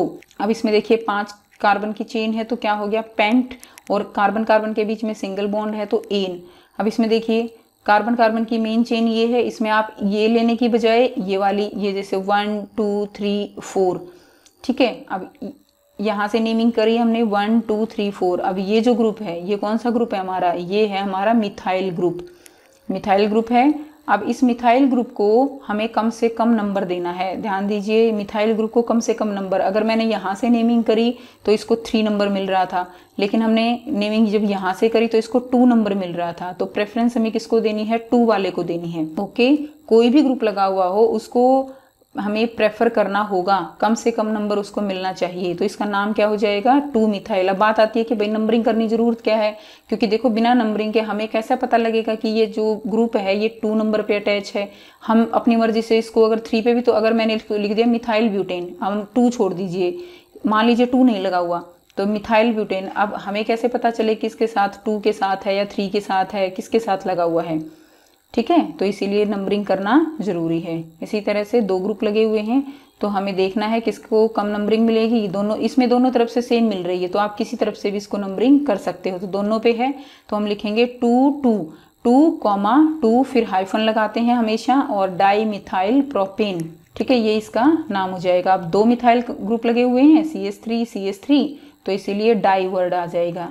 Naming of hydrocarbon with halogen, halogen अगर ग्रुप लगा हुआ है, जैसे इसके अंदर देखिए, इसके अंदर क्या लगा हुआ है, क्लोरो लगा हुआ है, तो इसका नाम क्या हो जाएगा, ये देखिए ये ग्रुप है, एक कार्बन है तो मिथिल होगा, सिंगल बॉन्ड है तो एन हो जाएगा। ओके, तो क्लोरो मिथेन, इसका यूपीएससी नाम क्या होगा, क्लोरो, क्लोरो प्रीफिक्स की तरह यूज होगा, और क्लोरो मिथेन। इसी तरह इसमें आयोडीन लगा हुआ है तो इसमें क्या हो जाएगा, आईयूपीएससी नेम आयोडोहेक्सेन, हेक्स 6 कार्बन के लिए, एन सिंगल सिंगल बॉन्ड के लिए, आयोडो जो है जो प्रीफिक्स लगा हुआ है, ये ग्रुप लगा हुआ है फंक्शनल ग्रुप, इसके लिए। सो यहाँ से आप ट्राई कर सकते हो। नेक्स्ट अल्कोहल का नाम अगर देखें, अल्कोहल में देखिए ओल यूज होगा, तो एक कार्बन है तो मिथ वर्ड यूज हो गया, मिथ एन, एन का ई हटके क्या हो जाएगा, मिथेनॉल, ओल जो है सफिक्स है तो पीछे लग जाएगा मिथेनॉल, ठीक। अब इसमें इसी तरह से इथेनॉल, और इसका कंपाउंड कॉमन नेम क्या है इसका, इथाइल अल्कोहल, आईयूपीएसी नेम हो जाएगा इथेनॉल। एल्डिहाइड में देखें इसी तरह हम क्या यूज करते हैं, अल यूज करते हैं, एल। तो अगर इसके अंदर भी देखिए सिंगल कार्बन है और ये कार्बन किसका है, ग्रुप का है, इसको हमें काउंट करना होगा, तो इसका नाम क्या हो जाएगा, मिथेनल। इसी तरह इथेनल, 2 कार्बन है तो इथेनल। अब ये देखिए एक तो कार्बन इसके अंदर हो गया ये वाला, और एक कार्बन ये हो गया, तो 2 कार्बन हो गए, तो क्या नाम हो गया इसका, इथेनल। इसका कॉमन नेम है एसिटल्डिहाइड। तो इस तरह से अगर आप प्रैक्टिस करोगे तो आप बहुत ही इजीली इसके नाम जो है लिख सकते हो, ज्यादा मुश्किल नहीं है ये। नेक्स्ट इज, अगर हम कार्बोक्सिलिक एसिड की बात करें तो वही ओइक एसिड यूज करेंगे, तो मिथेनोइक एसिड, इथेनोइक एसिड, इस तरह से आप इसको कर सकते हो। अब कीटोन की बात करें, हमने वहां भी किया था, कीटोन हमेशा 2 अल्काइल ग्रुप के बीच में होगा, कोई भी अल्काइल ग्रुप हो। तो इसका देखिए, अब इसके अंदर कितने कार्बन हो गए, 1 2 3, 3 कार्बन हो गए ना, ये 1 हो गया, सेकंड पे 2 हो गया, और थर्ड पे हमारा ये 3 कार्बन हो गया। तो 3 कार्बन के लिए क्या यूज करा हमने, प्रॉप, ठीक है। अब कार्बन कार्बन के बीच में सिंगल बॉन्ड है तो प्रोपेनोन, ई हट गया और क्या आ जाएगा, ओन, तो प्रोपेनोन। इसी तरह 5 कार्बन है तो पेंटेनोन, इसका नाम हो जाएगा। नेक्स्ट अब हम बात कर लेते हैं आइसोमेरिज्म और स्ट्रक्चरल आइसोमर्स। तो आइसोमर्स क्या होते हैं? ये कार्बन की एक यूनिक फीचर है, ठीक है। कार्बन कार्बन बॉन्डिंग जो कंपाउंड बनते हैं उनका एक यूनिक फीचर है। उसके अंदर क्या होता है कि कुछ कंपाउंड ऐसे होते हैं जिनका मॉलिक्यूलर फॉर्मूला तो सेम रहेगा, लेकिन उनके स्ट्रक्चर जो है वो अलग अलग बनाए जा सकते हैं, ठीक। तो उसको हम बोलते हैं आइसोमर्स। और इस फिनोमिना को क्या बोलेंगे हम? इनको बोलेंगे आइसोमेरिज्म। इसके अंदर मेन पॉइंट क्या है कि उनकी जो केमिकल प्रॉपर्टीज होंगी वो तो सेम रहेंगी, जिस तरह एलोट्रॉप्स में थी। केमिकल प्रॉपर्टीज सेम रहेंगी, लेकिन फिजिकल प्रॉपर्टीज वो जैसा कंपाउंड होगा उसके अकॉर्डिंग डिफरेंट हो जाएंगी। तो अब इसके अंदर देखिए, अगर हम ब्यूटेन की बात करें, C4H10, हम बात करें ब्यूटेन की, तो ब्यूटेन के अंदर हमारा फॉर्मूला है C4H10। तो देखिए C4H10 कार्बन 4 हो गए, फॉर्मूला हमारा यही रहने वाला है C4H10। जब हमने बिल्कुल एक सीधी चेन बनाई तो क्या बना? ये ब्यूटेन बना, एन ब्यूटेन इसको आप कह सकते हो। लेकिन अब हमने क्या किया, इस कार्बन को यहाँ से उठा के और इसको जो है इसके साथ एक ब्रांच की फॉर्म में लगा दिया, ठीक है। ये यहाँ से ये लगा दिया, ओके। अब ये क्या बन गया? ये मिथाइल ग्रुप बन गया। अब यहाँ पे भी आप इसकी हाइड्रोजन काउंट कर सकते हो। कार्बन तो 4 है, 1 2 3 4, हाइड्रोजन 3 6 9, और ये कितनी हो गई? 10। तो टोटल फॉर्मूला वही रहा C4H10, लेकिन ये कंपाउंड अब दूसरा बन गया। ये ब्यूटेन है तो ये आइसोब्यूटेन है, ओके। ये इसका कॉमन नेम है आइसोब्यूटेन। आप चाहो यहाँ से IUPAC नेम भी कर सकते हो। IUPAC नेम वही हो जाएगा 2 मिथाइल, क्या हो जाएगा? ये प्रोपेन, ये चेन है ना हमारी, 2 मिथाइल प्रोपेन, इसका जो है नाम IUPAC हो जाएगा। नेक्स्ट आइसोमर्स, और ये बहुत इंपॉर्टेंट क्वेश्चन है स्टूडेंट्स, आइसोमर्स ऑफ पेंटेन। अगर हम बात करें C5H12, पेंटेन का फॉर्मूला रहेगा, पेंट का मतलब क्या है? 5 कार्बन, ओके। एन का मतलब क्या है? हर एक कार्बन कार्बन के बीच में सिंगल बॉन्ड, तो पेंटेन। तो सबसे पहले हम बात कर लेते हैं एन पेंटेन। एन पेंटेन, उसके बाद अगर ये हमने एक मिथाइल ग्रुप जो है वो यहाँ से उठा के कहाँ लगा दिया? हमने यहाँ लगा दिया पहले, ठीक। तो इसमें क्या होगा? दूसरे नंबर पे चला जाएगा। प्रेफरेंस अब इस ग्रुप को देनी है तो इसका नंबरिंग 1, इसका नंबरिंग हो जाएगा 2, इसका नंबरिंग 3 और इसका नंबरिंग 4। तो 2 पे है तो क्या हो जाएगा? मिथाइल ब्यूटेन आप कह सकते हो, या 2 मिथाइल ब्यूटेन, और common name isopentane.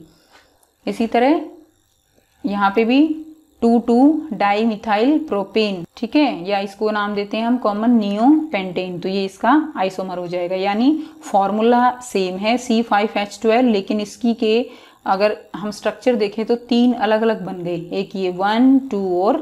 Next isomers of hexane, आप खुद बना के देखिए, नहीं बने तो फिर कमेंट करना, फिर आपको बता देंगे कैसे बनते हैं ये, ठीक है।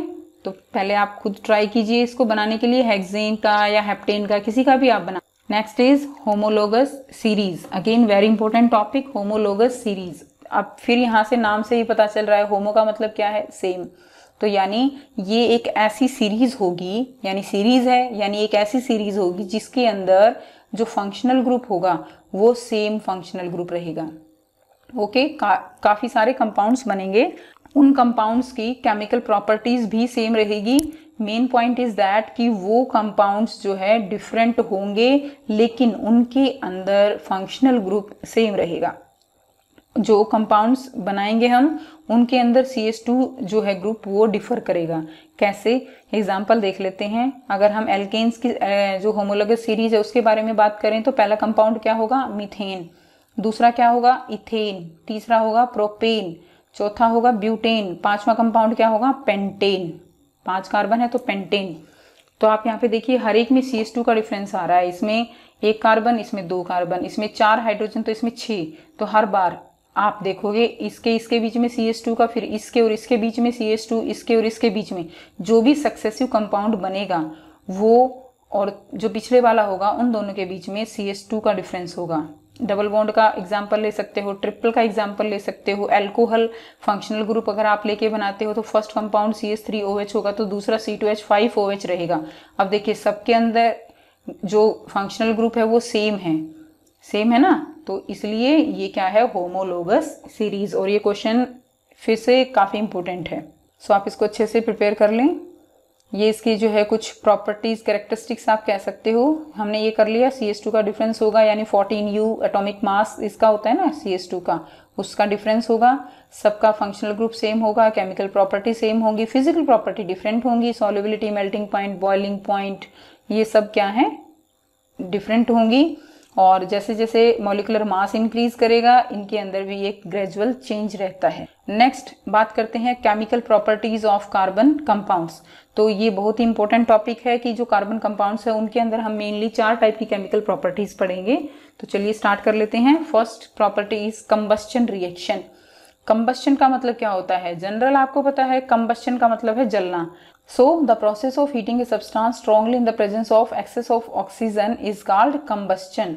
So combustion जब भी होगा, कोई भी कार्बन कंपाउंड जलेगा तो आप बस ये बात ध्यान रखिए, उसमें जो है ये चीजें निकलेंगी, कार्बन डाइऑक्साइड, वाटर और large amount of heat and light on burning. और हमेशा ये कैसा होगा, एक्सोथर्मिक। एक्सो का मतलब क्या है, जिसमें से हीट निकलेगी। एक्सो यानी एग्जिट करना, एग्जिट का मतलब क्या होता है, बाहर निकलना, बाहर निकलेगी, क्या निकलेगी, हीट निकलेगी। सो कोई भी कंपाउंड अगर बर्न करता है तो उसमें ये बनेगा, जैसे कार्बन यहाँ पे बर्न किया तो CO2 plus heat plus light, यहाँ पर हाइड्रोजन नहीं है तो वाटर नहीं निकलेगा। यहाँ पर अगर मीथेन की बात करें, ऑक्सीजन के प्रेजेंस में बर्न हुआ carbon dioxide plus water plus heat plus light, फिर से carbon dioxide plus water plus heat plus light, तो ये क्या है, कंबस्चन। अब बात आती है कि बेसिक थिंग्स जो है कंबस्चन के लिए क्या क्या है। So all carbon compounds are combustible but carbon as diamond, diamond जो है वो कंबस्टिबल नहीं है। उसके अलावा पेट्रोल जो है वो कंबस्टिबल सब्सटेंस है। आप देखिए सपोर्टर ऑफ कंबस्चन, कंबस्चन को जलने के लिए क्या चाहिए, ऑक्सीजन जो है एटमॉस्फेरिक एयर या ऑक्सीजन गैस जो है वो सपोर्ट करता है कंबस्चन को, उसके एब्सेंस में कंबस्चन जो है वो नहीं होगा।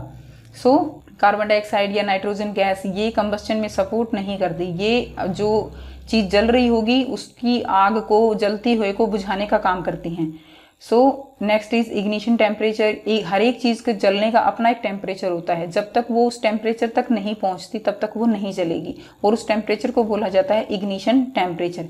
ऐसा नहीं है कि आपने किसी भी चीज को बिल्कुल आपने उसको हल्की सी हीट दी और वो एकदम से जल जाएगा, नहीं।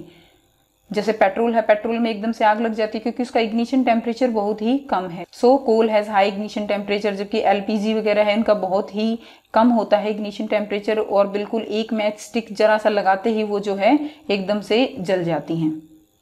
तो ये इसकी बेसिक रिक्वायरमेंट्स हैं। उसके बाद देखिए मीथेन है, मीथेन को क्या बोलते हो आप, CNG compressed natural gas. Butane इसका क्या है, liquefied petroleum gas, that is LPG। Octane जो है वो किस में होता है, पेट्रोल में होता है। अब देखिए यहाँ पर भी हम जो भी कंबस्चन होता है उसमें कंपाउंड्स को 2 तरह से बांटा गया है, एक होते हैं सैचुरेटेड हाइड्रोकार्बन, दूसरे होते हैं अनसैचुरेटेड। सैचुरेटेड कौन से होते हैं पता है, कार्बन कार्बन के बीच में जिनमें सिंगल बॉन्ड होगा वो होंगे सैचुरेटेड हाइड्रोकार्बन।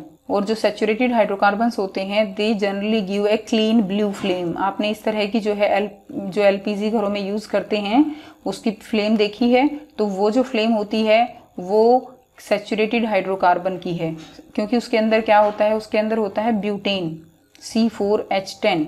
आपकी फ्लेम रहेगी ब्लू फ्लेम सैचुरेटेड हाइड्रोकार्बन्स की। अब हम बात कर लेते हैं अनसैचुरेटेड। अनसैचुरेटेड का मतलब क्या है, उसमें या तो डबल बॉन्ड होगा या उसके अंदर ट्रिपल बॉन्ड होगा, और जब ये अनसैचुरेटेड हाइड्रोकार्बन बर्न करेंगे तो ये धुआं देंगे, स्मोक यानी सूटी फ्लेम प्रोड्यूस करेंगे, येलो फ्लेम होगी इस तरह की। इसके अलावा बेंजीन है, जाइलिन है, वो अनसैचुरेटेड हाइड्रोकार्बन है, वो इस तरह की फ्लेम देंगे, ठीक है, जिसके अंदर सूटी फ्लेम, धुआं निकलेगा, स्मोक निकलेगा उनके अंदर, क्योंकि इनकम्प्लीट कंबस्चन होगा, वो पूरी तरह से कंबस्टेबल नहीं होंगे in the presence of air. Next is combustion are of 2 types, complete combustion यानी ऑक्सीजन जो है वो सफिशिएंट होगी तो ब्लू फ्लेम होगी, इनकम्प्लीट कंबस्चन होगा तो वो जो है कैसी फ्लेम देंगे, सूटी फ्लेम देंगे। सो कंप्लीट कंबस्चन और इनकम्प्लीट कंबस्चन, अगर फ्यूल पूरी तरह से बर्न होता है तो ब्लू फ्लेम से बर्न होगा, अगर फ्यूल पूरी तरह से बर्न नहीं होता वो क्या कहलाएगा, इनकम्प्लीट कंबस्चन। कई बार हमने देखा है कि हमारे जो कुकिंग वेसल्स होते हैं वो नीचे से उनकी बॉटम जो है वो ब्लैक हो जाती है, तो वो ब्लैक क्यों होती है, due to the incomplete combustion of gas. Gas जो है वो यानी फ्यूल हमारा कंप्लीट जो है 100% कंबस्चन नहीं हो रहा है, या तो हमारे होल ब्लॉक हैं या ऑक्सीजन जो है उसको प्रॉपर एयर नहीं मिल रही है, तो कुछ भी रीजन इसका हो सकता है जिसके कारण जो कुकिंग वेसल्स हैं वो जो है नीचे से ब्लैक हो जाते हैं। अब बर्निंग ऑफ सब्सटेंस विद और विदाउट फ्लेम, तो विद फ्लेम आपने कैंडल देखी हुई है। फ्लेम कब बनती है, जो भी सब्सटेंस है जो जल रहा है उसके अंदर जो वेपर्स होते हैं वो वेपर्स जो है वो जलते हैं, ठीक है। So the fuel that can be converted into vapour, जो फ्यूल हमारा है वो अगर वेपर्स में कन्वर्ट हो रहा है तो वो फ्लेम के साथ जलेंगी, लाइक कैंडल है, पेट्रोल है। लेकिन जब फ्यूल वेपोराइज नहीं होता तो वो जो फ्यूल होता है वो विदाउट फ्लेम बर्न करता है, जैसे कोल जो है यानी कोयला जब हम जलाते हैं तो वो बर्न करता है, वो इस तरह से बर्न करता है, तो वो हो गया हमारा एक तरह से विदाउट फ्लेम वाला फ्यूल। नेक्स्ट अब हम बात कर लेते हैं very important reaction that is known as oxidation reaction. नाम से ही पता चल रहा है ऑक्सीडेशन का क्या मतलब है, यानी ऑक्सीडाइज होना, ठीक है, यानी ऑक्सीजन की प्रेजेंस में रिएक्शन होना। ऑक्सीडेशन यानी ऑक्सीजन का मिलना। सो oxidation is the addition of oxygen. So in combustion reaction, carbon compounds are oxidized in the presence of oxygen. So methane है, ऑक्सीजन की प्रेजेंस में carbon dioxide plus water form करेगा plus heat देगा, तो ये क्या कहलाएगा, ऑक्सीडेशन रिएक्शन। अल्कोहल का ऑक्सीडेशन हम कर सकते हैं, इस केस में क्या होगा, in the presence of oxidising agent. ये हम पहले चैप्टर में भी कर चुके हैं। ऑक्सीडाइजिंग एजेंट क्या होते हैं, जो ऑक्सीजन प्रोवाइड कराएंगे। तो ये क्या है, अल्कलाइन KMnO4 जो है अल्कलाइन पोटाशियम परमैग्नेट है, पोटाशियम डाइक्रोमेट है, ये बहुत ही अच्छे ऑक्सीडाइजिंग एजेंट हैं जो कि ऑक्सीजन प्रोवाइड कराएंगे रिएक्शन के अंदर। यानी अल्कोहल को एक तरह से ये क्या करा रहे हैं, इसको ऑक्सीजन दे रहे हैं, जिसके कारण अल्कोहल वो किस में कन्वर्ट हो रहा है, वो एसिड में कन्वर्ट हो रहा है, दैट इज एसिटिक एसिड। सो ये है ऑक्सीडेशन रिएक्शन। नेक्स्ट आता है सब्स्टिट्यूशन रिएक्शन। सब्स्टिट्यूशन का मतलब क्या होता है, सब्स्टिट्यूट का मतलब क्या होता है, अपनी जगह दूसरे को बिठा लेना, ठीक है। सब्स्टिट्यूट यानी उसको उसकी जगह से हटा देना भी कह सकते हो। सो replacement of a functional group, कोई भी फंक्शनल ग्रुप है अगर उसकी किसी दूसरे एटम से रिप्लेसमेंट कर दी जाती है तो उसको बोला जाता है सब्स्टिट्यूट हो जाना। इस रिएक्शन को बोला जाएगा सब्स्टिट्यूशन रिएक्शन। एक तरह से आपने फर्स्ट चैप्टर में पढ़ा था डिस्प्लेसमेंट। डिस्प्लेसमेंट का मतलब क्या है कि एक को उसकी पोजीशन से हटा देना। तो जो सब्स्टिट्यूशन रिएक्शंस हैं वो एक तरह से सिंगल डिस्प्लेसमेंट रिएक्शन भी आप उनको कह सकते हो। सो ये रिएक्शन जो है किसमें शो होती हैं, सैचुरेटेड हाइड्रोकार्बन्स में, ठीक है, सैचुरेटेड हाइड्रोकार्बन्स में। सो इसके लिए आप रिएक्शन देख लीजिए, जैसे फॉर एग्जांपल मीथेन है, मीथेन की क्लोरीन के साथ रिएक्शन कराई in the presence of sunlight, what happen, यहाँ से जो क्लोरीन है वो हाइड्रोजन को उसकी जगह से हटा देगा और क्या करेगा, जो हाइड्रोजन है वो हट के उसकी जगह पे क्या लग जाएगा, क्लोरीन, और एक हाइड्रोजन निकल के HCl जो है वो निकल जाएगा। और ये प्रोसेस जब तक जो है कंटिन्यू हो सकता है जब तक उसके पास हाइड्रोजन बची हुई हैं। यहाँ पर देखिए सेकंड में एक क्लोरीन को फिर से हटा दिया, थर्ड रिएक्शन में 3 क्लोरीन आ गए, 4 में 4 जो हाइड्रोजन है वो हटा दिया और जो है CCl4 कार्बन टेट्राक्लोराइड हमारे पास कंपाउंड आ गया। आई होप क्लियर हो गया होगा। Next is addition reaction. Addition reaction again important reaction. Addition का मतलब क्या होता है, जुड़ना, ऐड होना। तो ऐड किस में होगा, ऐड हमने बड़ा जो है कॉमन एग्जांपल लिया था कि आप सैचुरेटेड में तो कुछ ऐड कर ही नहीं सकते, आपने उसको पहले ही ऐड करके उसको एकदम सैचुरेटेड पॉइंट कर दिया है उसका, उसके अंदर अब कोई गुंजाइश नहीं है कुछ भी ऐड करने की। तो यानी एडिशन रिएक्शन किसके अंदर होंगी, इस बात को ध्यान दीजिए। एडिशन रिएक्शन केवल अनसैचुरेटेड हाइड्रोकार्बन के अंदर होंगी। अनसैचुरेटेड कौन से, जिसके अंदर डबल बॉन्ड या ट्रिपल बॉन्ड होंगे, उन्हीं के अंदर अनसैचुरेटेड हाइड्रोकार्बन्स के अंदर एडिशन रिएक्शन हो सकती हैं। क्लियर है ये पॉइंट आपको, ध्यान से इस पॉइंट को क्लियर कीजिए। एडिशन रिएक्शन अनसैचुरेटेड के अंदर होंगी क्योंकि सैचुरेटेड जो है वो तो ऑलरेडी सैचुरेटेड है, उनके अंदर कुछ ऐड करने की गुंजाइश ही नहीं है। सो अब हम एग्जाम्पल ले लेते हैं। ये हमारा एग्जाम्पल है इथीन का। इथीन के अंदर ब्रोमीन को ऐड किया गया, तो ब्रोमीन ने क्या किया, इसके पास ये शेयर किए हुए इलेक्ट्रॉन जो हैं ये हट जाएंगे और यहाँ पर एक एक ब्रोमीन जो है वो लग जाएगा और ये हमारा एडिशन प्रोडक्ट बन जाएगा। नेक्स्ट एग्जाम्पल हम ले लेते हैं इथीन। इथीन के अंदर क्लोरीन ऐड किया, अनसैचुरेटेड है, तो यहाँ से भी कार्बन कार्बन का जो बॉन्ड है यहाँ से ब्रेक होके वहां पर क्या लग जाएगा, क्लोरीन लग जाएगा। तो ये हो गई एडिशन रिएक्शन। नेक्स्ट आता है एडिशन रिएक्शन का ही एक इम्पोर्टेंट एप्लीकेशन है, दैट इज हाइड्रोजिनेशन। हाइड्रोजिनेशन का क्या मतलब है, नाम से ही, फिर नाम से ही पता चल रहा है, हाइड्रोजन, यानी इसके अंदर क्या ऐड करेंगे, हम हाइड्रोजन ऐड करेंगे। So the addition of hydrogen molecule across the double bond of the alkene to form saturated product is called hydrogenation. यानी जो कोई भी अनसैचुरेटेड प्रोडक्ट है डबल बॉन्ड का या ट्रिपल बॉन्ड का, उसके अंदर हाइड्रोजन ऐड करके, यानी डबल बॉन्ड है उसके अंदर हाइड्रोजन ऐड करके हम उसको सैचुरेटेड बना सकते हैं, और यही प्रोसेस बोला जाता है हाइड्रोजनेशन प्रोसेस। और ये प्रोसेस जो है एक कैटलिस्ट की प्रेजेंस में होता है, और कैटलिस्ट का नाम क्या है, लाइक निकल हम ले सकते हैं, प्लैटिनम, पैलेडियम। कैटलिस्ट क्या होते हैं, कैटलिस्ट होते हैं जो इस रिएक्शन को फास्ट करने की कोशिश करेंगे, इसको एक तरह से प्रेशर करेंगे इस रिएक्शन को होने के लिए, हेल्प करेंगे इसकी, वो होते हैं कैटलिस्ट। और ये रिएक्शन कितने टेम्परेचर पे होगी, it will be occur on 473 kelvin temperature. और इसकी मेन एप्लीकेशन यही है, इसकी इंडस्ट्रियल एप्लीकेशन क्या है कि ये जो है it is commonly used in the hydrogenation of vegetable oil. जो होते हैं ऑयल, उनको जो है ये वेजिटेबल घी में कन्वर्ट जो है करते हैं। वैसे ऑयल जो है वो हमारी हेल्थ के लिए अच्छे होते हैं। Saturated fatty acid are harmful for health, so oil containing unsaturated fatty acid should be used for cooking because saturated fats increase the level of bad cholesterol. ये आपने जो है आपको पता है दो टाइप का कोलेस्ट्रॉल होता है, एक बैड होता है और एक गुड कोलेस्ट्रॉल होता है। तो वो हमारी बॉडी के अंदर बैड कोलेस्ट्रॉल उसको इंक्रीज करते हैं, जिसके कारण जो है हार्ट डिजीज या जो अटैक आते हैं, आर्टरीज के अंदर ये जो डिपॉजिट होना होता है, ब्लड आर्टरीज के अंदर डिपॉजिट हो जाता है, तो इससे प्रॉब्लम क्रिएट होती हैं। सो saturated fatty acid are harmful but unsaturated fatty acid they are useful for our health. Next is some important carbon compounds. इसमें carbon compound first is ethanol. Ethanol formula क्या होगा, CH3CH2OH यानी C2H5OH। तो इसको हम normally क्या कहते हैं, अल्कोहल। अल्कोहल इसके लिए यूज करते हैं।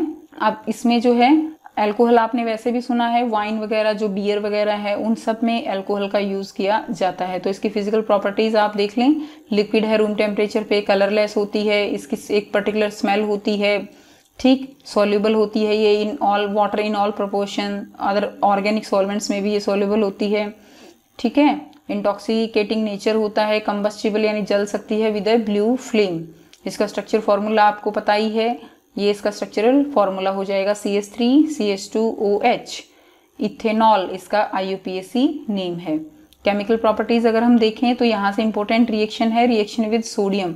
सोडियम के साथ ये जो है रिएक्शन करता है, so hydrogen gas will be produced hair and sodium ethoxide बनता है। ध्यान दीजिए इंपॉर्टेंट रिएक्शन है CH3CH2OH। अल्कोहल जो है वो सोडियम की प्रेजेंस क्या फॉर्म करेगा, it will form sodium ethoxide, और हाइड्रोजन गैस जो है निकलेगी, उसको हम with the help of burning pop sound से उसको डिटेक्ट भी कर सकते हैं। Next is dehydration. नाम से ही पता चल रहा है, again very very important reaction students. Dehydration normally आपके लिए वर्ड है, डिहाइड्रेशन हो जाता है हमारी बॉडी का, यानी बॉडी से पानी की कमी हो जाना, रिमूवल ऑफ वाटर।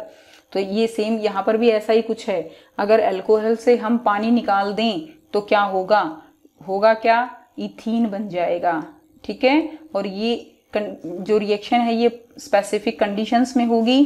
कंडीशन क्या है, कॉन्क सल्फ्यूरिक एसिड डालेंगे और टेम्परेचर इसके लिए रहेगा 170 डिग्री सेल्सियस या 443 केल्विन। इस टेम्परेचर की प्रेजेंस में भी ये रिएक्शन पॉसिबल है। तो ये आप दोनों चीज याद रखिएगा, यहाँ पर कॉन्क सल्फ्यूरिक एसिड जरूरी है, टेम्परेचर जरूरी है, तभी इथीन बनेगा। और यहाँ पर पॉइंट क्वेश्चन अराइज होता है कि कॉन्क सल्फ्यूरिक एसिड का यहाँ पर फंक्शन क्या है। सो conc sulphuric acid act as a dehydrating agent in this reaction to remove water during addition reaction. So यहाँ पर सल्फ्यूरिक एसिड एक जो है डिहाइड्रेटिंग एजेंट की तरह काम करता है, जो वाटर रिमूवल में हेल्प करता है। अब देखिए अगर इससे हम टेम्परेचर, हम क्यों कह रहे हैं कि टेम्परेचर कांस्टेंट रखें, 170 पे ही रिएक्शन होगी। अगर टेम्परेचर कम रखा आपने, 140 मान लीजिए 140 रखा, तो इथीन नहीं बनेगा, प्रोडक्ट दूसरा बन जाएगा, प्रोडक्ट होगा डाई इथाइल ईथर, इसलिए ये कंडीशन कंपलसरी है। Next is oxidation of ethyl alcohol bye acidified potassium dichromate. इसमें फिर से देखिए बच्चों, इथाइल अल्कोहल का क्या कराना है आपने, ऑक्सीडेशन। ऑक्सीडेशन मतलब ऑक्सीजन को ऐड कराना है, और ऑक्सीजन जो ऐड होगी वो कैसे होगी, in the presence of oxidising agent. So oxidising agent are like acidified potassium dichromate K2Cr2O7 and potassium permanganate like KMnO4। तो इनकी प्रेजेंस में इनके अंदर क्या ऐड कराएंगे हम, ऑक्सीजन, और इनको बोलेंगे ऑक्सीडाइजिंग एजेंट। ये क्या करेंगे, they will give nascent oxygen. Nascent oxygen क्या होती है, फ्री एटम ऑफ ऑक्सीजन। तो रिएक्शन देख लेते हैं। Ethyl alcohol in the presence of K2Cr2O7 potassium dichromate, ठीक है, ऑक्सीजन की प्रेजेंस में ये क्या देगा, इट विल फॉर्म एसिटल्डिहाइड। इसने क्या किया, इसका ऑक्सीडेशन करके इसको पहले एसिटल्डिहाइड में कन्वर्ट किया, and there is removal of water, and after that again oxygen will be added and acetic acid will be formed. यानी कंक्लूजन क्या है कि जो अल्कोहल है वो आफ्टर ऑक्सीडेशन फाइनली क्या देगा, एसिड देगा, ठीक है। सो ये था oxidation of ethyl alcohol bye oxidising agent. अब देख लेते हैं रिएक्शन जो हमने इंपॉर्टेंट रिएक्शन पहले की। अल्कोहल को अगर सोडियम के साथ रिएक्ट कराएंगे तो क्या फॉर्म होगा, सोडियम इथॉक्साइड बनेगा, hydrogen gas will be removed here. अगर कॉन्क H2SO4 की प्रेजेंस में एट 443 केल्विन जो है रिएक्शन कराएंगे तो इसमें रिमूवल ऑफ वाटर होगा। कॉन्क H2SO4 का वही जो है अभी हमने किया है, दैट कि इसका फंक्शन क्या रहेगा, डिहाइड्रेटिंग एजेंट की तरह यह है, काम करता है, डिहाइड्रेशन करता है, पानी को निकालता है। तो इससे क्या बनेगा प्रोडक्ट, इथीन बनेगा और वाटर जो है वो रिमूव हो जाएगा। Now next, what are the uses. Uses are, ethyl alcohol is used as solvent. देखिए ये जो है बहुत ही अच्छा सोलवेंट है। सोलवेंट मतलब काफी चीजों को अपने अंदर डिसॉल्व कर लेता है, ठीक। So for many organic solutes एसेप्शली which are insoluble in water. आपको पता है यूनिवर्सल सोलवेंट क्या है हमारा, वाटर है। वाटर बहुत सारी चीजों को अपने अंदर डिसॉल्व कर लेता है, ठीक है, और जो चीजें वाटर में डिसॉल्व नहीं होती मोस्टली वो सोल्यूट जो है वो इथाइल अल्कोहल में डिसॉल्व हो जाते हैं। It is used in the preparation of perfumes, it is used in manufacture of गैसोल and which is the 90% mixture of petrol and 10% ethanol. It helps to save gasoline, ठीक है। Next, ethyl alcohol is used in making tincture and medical syrups. It is used in alcoholic beverages, ठीक है, इसको जो है as a beer wine जो है इसको लिया जाता है। It is used as a solvent for paint, वर्निसेस, dies. It is used in the production of many organic compounds. तो यहाँ से आप इसके कुछ यूज लर्न कर सकते हो। अब बात कर लेते हैं इसके हार्मफुल इफेक्ट्स के बारे में। तो consumption of it small quantity cause drunkenness, ठीक है, इसको पीते हैं, it depress the central nervous system, CNS को हमारे ये जो है बिल्कुल डिप्रेस कर देता है, and which result in mental confusion, ठीक है, and it damage liver and kidney, it decrease the sense of judgement and sense of timing, it increase crime in society. These are some general harmful effects of ethanol and you all are already familiar with these type of harmful effects. Next हम देख लेते हैं what is denatured alcohol. Denatured alcohol, देखिए क्या होता है कि जो इथेनॉल होता है उसका मिसयूज, उसके मिसयूज को रोकने के लिए, ठीक है, तो उसके मिसयूज को रोकने के लिए क्या किया जाता है, जो इंडस्ट्रीज हैं वो क्या करती हैं, उसके अंदर इथेनॉल के अंदर कुछ ऐसे सब्सटेंस ऐड कर देते हैं, पॉइजनस सब्सटेंस, जिनके कारण अनफिट हो जाता है वो alcohol for drinking. So to prevent the misuse of ethanol produced for industrial use, it is made unfit for drinking by adding poisonous substances, ठीक, लाइक मिथेनॉल ऐड कर दिया जाता है, कॉपर सल्फेट ऐड कर दिया जाता है। यहाँ से आपका ऑब्जेक्टिव टाइप क्वेश्चंस भी बहुत अच्छा बनता है कि डीनेचर्ड अल्कोहल जो है करने के लिए कौन से सब्सटेंस, पॉइजनस सब्सटेंस ऐड किए जाते हैं। सो मिथेनॉल, कॉपर सल्फेट, ठीक, so that alcohol will be denatured alcohol. Sometime a dye is also used which make it unfit for drinking as it give blue color. Okay, dyes भी use कर ली जाती हैं, but these two are the main components which we add for the denatured alcohol. Next हम बात कर लेते हैं methanol और मिथाइलेटेड स्प्रिट के बारे में। मिथेनॉल का फॉर्मूला क्या होगा, CH3OH. So it's also type of alcohol, but the main property is that it is poisonous in nature. ठीक है, इथेनॉल की तरह ये हम इतना इसको यूज नहीं कर सकते for drinking. So it is poisonous in nature और इसीलिए इसको जो है डीनेचर करने के लिए मिलाया जाता है। It is colourless and volatile with distinct smell. Y methanol is harmful to drink, ये क्वेश्चन जो है देख लेते हैं कि मिथेनॉल को हम क्यों नहीं पी सकते, ऐसा इसके अंदर क्या है। तो देखिए क्या होता है, एक्चुअली जो मिथेनॉल है that is first point is that कि वो पॉइजनस है, ठीक है। सो दूसरा क्या है कि ये जो है मिथेनॉल ये ऑक्सीडाइज हो जाता है टू मिथेनल ठीक, मिथेनल के अंदर ये ऑक्सीडाइज हो जाता है and in liver which rapidly react with protoplasm. हमारी बॉडी के अंदर जो है क्या है, प्रोटोप्लाज्म है, हमारी जो सेल्स हैं उनके अंदर प्रोटोप्लाज्म है, और जैसे ही ये मिथेनल उस प्रोटोप्लाज्म के साथ रिएक्ट करता है तो कोगुलेशन जो है हो जाता है। कोगुलेशन का मतलब क्या है कि जो प्रोटोप्लाज्म है वो जमना शुरू हो जाता है। जिस तरह एग जो है वो कोगुलेट होता है ऑन बॉइलिंग, इसी तरह जो हमारा प्रोटोप्लाज्म है वो भी कोगुलेशन हो जाती है उसके अंदर। सो methanol in the liver get oxidized and it will form methanol। Methanal बन जाएगा और मिथेनल क्या करेगा, it will damage our optic nerves. हमारी जो नर्व हैं उनको जो है ये डैमेज कर देगा, ऑप्टिक नर्व्स, जिससे परमानेंट ब्लाइंडनेस जो है वो हो सकता है। ठीक, नेक्स्ट देख लेते हैं। अब नेक्स्ट हमारा जो कंपाउंड है दैट इज इथेनोइक एसिड के बारे में हमने पढ़ना है और इसके बारे में आप काफ़ी कुछ जानते हो। तो इथेनोइक एसिड जो है देख लेते हैं। इथेनोइक एसिड का कॉमन नेम क्या है हमारा, एसिटिक एसिड। एसिटिक एसिड को हम क्या बोलते हैं, विनेगर। विनेगर यानी सिरका। सिरका जो आप जो पिकल्स में डालते हैं, ठीक है, तो वो क्या होता है हमारा, विनेगर। इसके अलावा चाउमीन जो बनती हैं उनमें सिरके का यूज़ किया जाता है। हम जो सिरके के जो है ये अनियन, वो आपको पता है कि वो उसमें सिरका डलता है। तो इसका फॉर्मूला क्या रहेगा, CH3COOH, एसिटिक एसिड। और ये विनेगर जो है ये एक ऑर्गेनिक एसिड है। इथेनोइक एसिड एक ऑर्गेनिक एसिड है। What are the physical properties, colourless होता है, पंजेंट स्मेल है। ठीक, आप जो है घर में भी इसके बारे में अगर आपको नहीं पता हो कि विनेगर कौन सा है तो आप घर में किचन में इसको देख सकते हो। ये कलरलेस होता है, पंजेंट स्मेल होती है। It's melting point is 290 kelvin, so it often फ्रीजेज during winter. ध्यान दीजिए, इंपॉर्टेंट पॉइंट है, जो ये मेल्टिंग पॉइंट है इसका, ये बहुत ही इसका जो है कम होता है। सो ये क्या होता है, विंटर में जो है ये फ्रीज कर जाता है और एक ग्लेशियर की तरह लगता है फ्रीज होने के बाद। So it is also known as glacial acetic acid. तो इसको बोला जाता है, इसको हम दूसरा नाम क्या बोलते हैं, that is glacial acetic acid. It is soluble in water in all proportions. Water के अंदर क्या होता है, ये सॉल्युबल होता है। ठीक, 5 to 8% solution of ethanoic acid in water is called vinegar. सो देखिए बच्चों, जो प्योर होता है हम उसको विनेगर नहीं बोलते हैं। ठीक, जब 5 to 8% सॉल्यूशन को इसका जो है 5 to 8% जो है इसका सॉल्यूशन हम तैयार करते हैं विद वाटर, उस टाइम इसको बोला जाता है विनेगर। यानी जो इथेनोइक एसिड है उसकी डाइल्यूट फॉर्म जो होती है वो क्या होती है, विनेगर होती है। So next is it is organic in nature. Organic nature में कैसा है, ऑर्गेनिक होता है, इसलिए हम इसको खाने में यूज करते हैं। And turns blue litmus to red. और वीक एसिडिक होता है। वीक एसिडिक यानी ये कंप्लीटली आयनाइज नहीं होता। So it is weak acidic in nature. Next आता है केमिकल प्रॉपर्टीज। अब इसकी केमिकल प्रॉपर्टीज देख लेते हैं। Reaction of ethanoic acid with base.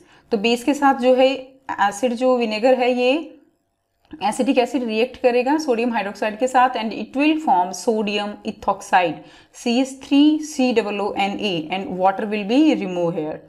Next reaction is esterification of ethanoic acid. Very important reaction students, काफ़ी इंपॉर्टेंट है कि एस्टरिफिकेशन जो है वो क्या होता है। तो एस्टरिफिकेशन में देखिए नाम से ही पता चल रहा है एस्टर बनेगा।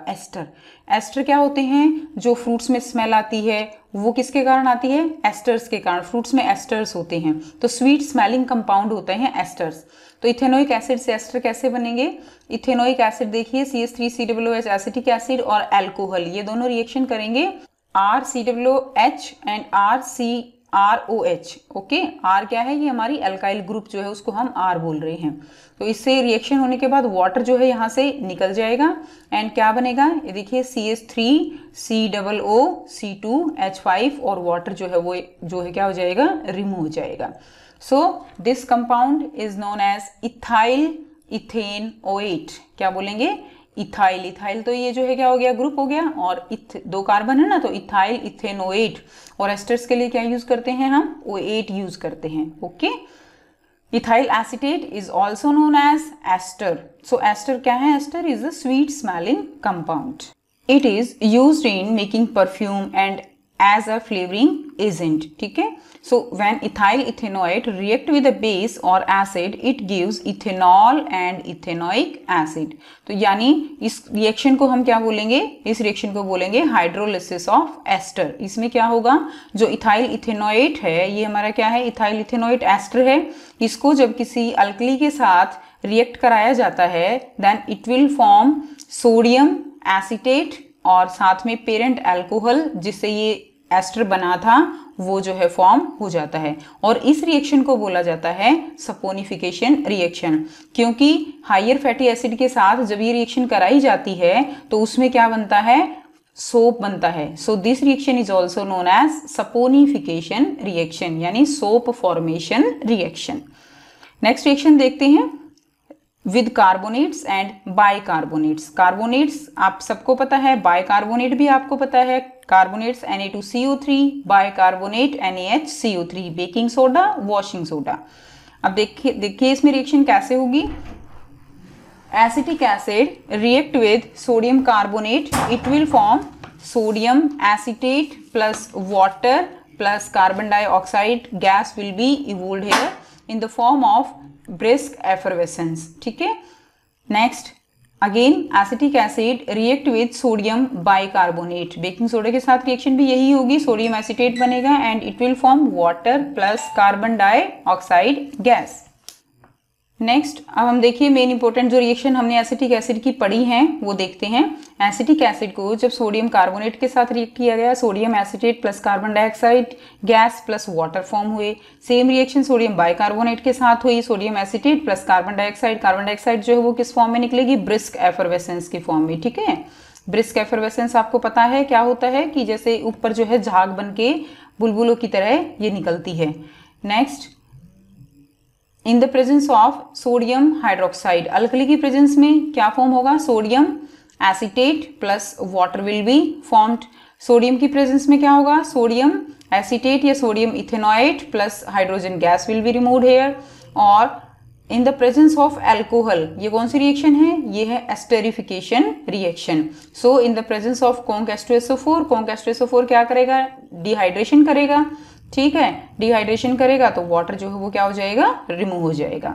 सो यूजेस क्या है, it is used in the manufacture of dies, perfumes and रेयॉन्स, manufacture of rubber from latex, in the form of salt in medicine, paints में इसका यूज किया जाता है, इसका विनेगर की तरह यूज करते हैं, ये एक सॉल्वेंट की तरह भी एक्ट करता है। In form of organic asters as perfume जो है इसको बनाने में भी यूज किया जाता है। जब इसके एस्टर्स के साथ एस्टर फॉर्म किए जाते हैं उनको जो है परफ्यूम में यूज किया जाता है। Next is soap and detergents. तो देखिए सोप और डिटर्जेंट इनके बारे में आपको बिल्कुल पता है, दोनों के दोनों घर में यूज होते हैं, सो आपको उनका डिफरेंस भी पता होना चाहिए। So now let's study about soap. Soap क्या होता है, तो इसमें आप ये बिल्कुल ध्यान से देखिए, सोप क्या होता है, sodium and potassium salt of carboxylic acid, ठीक है। कौन सा एसिड, कार्बोक्सिलिक एसिड। तो इस जो सॉल्ट होता है कार्बोक्सिलिक एसिड का, that is sodium and potassium salt, उसको हम क्या कहेंगे, सोप कहेंगे। विद लॉन्ग चेन यानी हम लॉन्ग चेन को आर पढ़ेंगे, alkyl group, which has cleansing property in water. and esters of fatty acid, esters of higher fatty acids is called soap. Soap require two major raw material. क्या क्या चाहिए soap बनाने के लिए, एक fat चाहिए, एक अल्कली चाहिए, यानी जो हमने पीछे रिएक्शन पढ़ी है हाइड्रोलिसिस ऑफ एस्टर, वो रिएक्शन यहाँ पर यूज होगी। सो इसमें क्या होता है, हाइयर फैटी एसिड्स होते हैं, अल्कली है, और उससे क्या बनेगा, उससे ग्लिसरीन बनता है और जो है सोप बनता है, ठीक है। ये क्या बनेगा, सोप बनेगा। इसके अंदर आर ग्रुप जो है वो oleic acid, palmitic acid, stearic acid, ये सारे एसिड्स हम ले सकते हैं। यानी जो कार्बन चेन होती हैं 15, 16 यानी अबो 12 नंबर जो कार्बन का जो चेन होती है उन एसिड्स को हम यूज कर सकते हैं। So these long chain carboxylic acids are also called fatty acids. तो इनको फैटी एसिड्स बोलते हैं क्योंकि ये कहाँ से मिलेंगे हमें, hydrolysis of oil and fat. तो जो ऑयल है वो वेजिटेबल ऑयल भी हो सकता है, आपका प्लांट ऑयल भी हो सकते हैं, तो वहां से हम उनको लेके और अल्कली के साथ जो है क्या कराते हैं, रिएक्ट कराते हैं। So the soaps are usually a mixture of sodium salt of the following acids. So stearic acid हो सकता है, जिसका फॉर्मूला क्या होगा, सोडियम स्टीरेट C17H35COONA, या सोडियम पाल्मिटेट C15H31COONA, और ऑलिक एसिड का क्या होगा C17H33COONA। ठीक है। Now when soap is made from the sodium salt of the acid, देखिए जब हम सोडियम सॉल्ट से बनाते हैं सोप, ध्यान दीजिए सोडियम सॉल्ट से जब हम सोप बनाते हैं तो वो जो है उसके अंदर अगर हम चीप ऑयल या फैट यूज करते हैं, यानी अच्छी ऑयल यूज करके हम सोप नहीं बनाते हैं, तो जो सोप बनता है वो बहुत ही कैसा बनेगा, हार्ड बनता है। और इस सोप में क्या होते हैं, फ्री अल्कलीज होते हैं, जो कि केवल वॉशिंग बार्स या लॉन्ड्री वगैरह के लिए यूज किया जाता है, यानी ये वाला जो सोप होगा ये अच्छा सोप नहीं होता। दूसरा, when soap is prepared from the potassium salt से और गुड ग्रेड की ऑयल और फैट यूज करके अगर सोप बनता है तो वो बहुत ही सॉफ्ट सोप होता है और अच्छा होता है, क्योंकि उसके अंदर जो है फ्री अल्कलीज नहीं होती। ठीक है। They produce more leather and are used mainly as toilet soaps, shaving cream, shampoos, इनमें जो है यूज किया जाता है। अब हम सोप मॉलिक्यूल का स्ट्रक्चर देख लेते हैं। C17H35COONA, तो ये क्या है, ये हमारा सोप का फॉर्मूला है। ठीक है। सोप के अंदर अब दो पार्ट हो गए, एक तो पार्ट हो गया ये आर ग्रुप जिसको हम बोलेंगे, ठीक है, आर। दूसरा ग्रुप हो गया हमारा ये आयनिक ग्रुप। ठीक है। जो आयनिक ग्रुप है उसको बोलते हैं हम पोलर एंड, और दूसरी जो आर चेन है उसको होता है नॉन पोलर एंड। अब इसके अंदर इसको इस तरह से हम आर, जो ग्रुप है हमारा चेन है उसको हम आर से डिनोट करते हैं, और ये हमारा कौन सा कंपाउंड, ये हमारा कौन सा एंड हो गया, पोलर एंड। ये कौन सा है, सोडियम स्टीरेट, जो हमने अभी पीछे पढ़ा था। उसके बाद देखिए ये लॉन्ग चेन, और ये हमारा हो गया पोलर ग्रुप। अब इस लॉन्ग चेन को हम क्या बोलते हैं, नॉन आयनिक हाइड्रोकार्बन चेन। ठीक है। इसमें आयंस नहीं है तो ये होगी नॉन आयनिक हाइड्रोकार्बन चेन। और ये दूसरा कैसा हो जाएगा, आयनिक पार्ट हो जाएगा। ये जो है नॉन आयनिक हाइड्रोकार्बन चेन ये होती है वाटर इनसोल्यूबल, यानी वाटर के अंदर सोल्यूबल नहीं होती, लेकिन जो आयनिक पार्ट है ये होगा वाटर सोल्यूबल पार्ट। अब जो वाटर इनसोल्यूबल है, इनसोल्यूबल का मतलब क्या है कि ये वाटर से सोल्यूबल, वाटर के अंदर सोल्यूबल नहीं है तो उससे दूर दूर भागेगा, यानी इसको कहेंगे हम हाइड्रोफोबिक। अब इसमें देखिए हाइड्रो का मतलब क्या होता है, वाटर, और फोबिया का मतलब क्या है, डरना। तो यानी ये वाला जो पार्ट है ये वाटर से डरेगा, यानी वाटर के साथ ही अटैच होना ही नहीं चाहेगा, तो वाटर रिपेलिंग। ध्यान दीजिए, वाटर रिपेलिंग, वाटर से दूर भागेगा, लेकिन ये ऑयल सोल्यूबल होगा। जो डर्ट कपड़ों के अंदर है, ऑयल जो कपड़ों के अंदर है, उनके साथ ये क्या रहेगा, सोल्यूबल होगा। नेक्स्ट इसके अंदर देखिए ये वाटर सोल्यूबल होगा, साथ में हाइड्रोफिलिक होगा। हाइड्रो का मतलब वाटर एंड फिलिक का मतलब क्या है, लविंग, तो ये क्या होगा, वाटर लविंग होगा। तो सोप के मॉलिक्यूल को हम कुछ इस तरह से भी डिनोट कर सकते हैं। ये जो चेन है that is are long hydrocarbon chain, और ये क्या है, इसका हेड होता है। ये हेड जो है वो आयनिक पार्ट है, और ये लॉन्ग चेन ये नॉन आयनिक, या आप कह सकते हो हाइड्रोकार्बन चेन है। Now next is cleansing action of soap. अब देखिए सोप जो है वो सफाई कैसे करता है, इसकी जो फंक्शन है वो कैसे होता है। तो फंक्शन कैसे होता है इसके अंदर, अगर हम इन सारों को क्या माने, सोप मॉलिक्यूल हैं ये, ठीक है, सारे क्या हैं, सोप मॉलिक्यूल। ये इसका जो है ये इसका हाइड्रोफिलिक एंड है, और ये इसकी टेल है। ठीक है। ये क्या है, हाइड्रोफोबिक एंड है, यानी ये इसकी टेल है, ये इसका हेड है। ये हमारा क्या है, फाइबर है। ये क्या है, इसके अंदर ग्रीज या डर्ट लगी हुई है, और डर्ट कैसी, यानी ऑयलिंग जो डर्ट है। ठीक। उसके बाद क्या होता है कि इस तरह से ये सारे के सारे अरेंज हो जाते हैं, यानी हेड ऊपर और जो टेल है वो नीचे। टेल नीचे क्यों है, क्योंकि ये हाइड्रोफोबिक है लेकिन ऑयल सॉल्युबल है, इसीलिए ये ऑयल के अंदर क्या हो जाएगी, सॉल्युबल हो जाएगी। ये जो पार्ट है हमारा हाइड्रोफिलिक पार्ट, यानी ये वाटर लविंग है, तो यानी ये किसके साथ अटैच हो जाएगा, जो हमने पानी डाला हुआ है इस तरह से ये जो है अटैच हो जाएगा, और इस तरह का एक स्ट्रक्चर बन जाता है। ऐसा स्ट्रक्चर, इस तरह की अरेंजमेंट बन जाती है कि जो बीच में क्या है, ये डर्ट है। ठीक। इसके चारों तरफ ये कौन से पार्ट हैं, ये सारे के सारे वाटर इनसॉल्युबल पार्ट हैं, या आप कहो कि ये जो है फैट सॉल्युबल पार्ट है, या आप कह सकते हो ऑयल सॉल्युबल पार्ट है। और आउटर की तरफ कौन सा पार्ट है, आयनिक पार्ट है, जो कि वाटर लविंग पार्ट होता है। तो इस तरह से एक स्ट्रक्चर बनता है जिसको हम बोलते हैं मिसेल फॉर्मेशन। तो ये आप यहाँ से समझ सकते हो।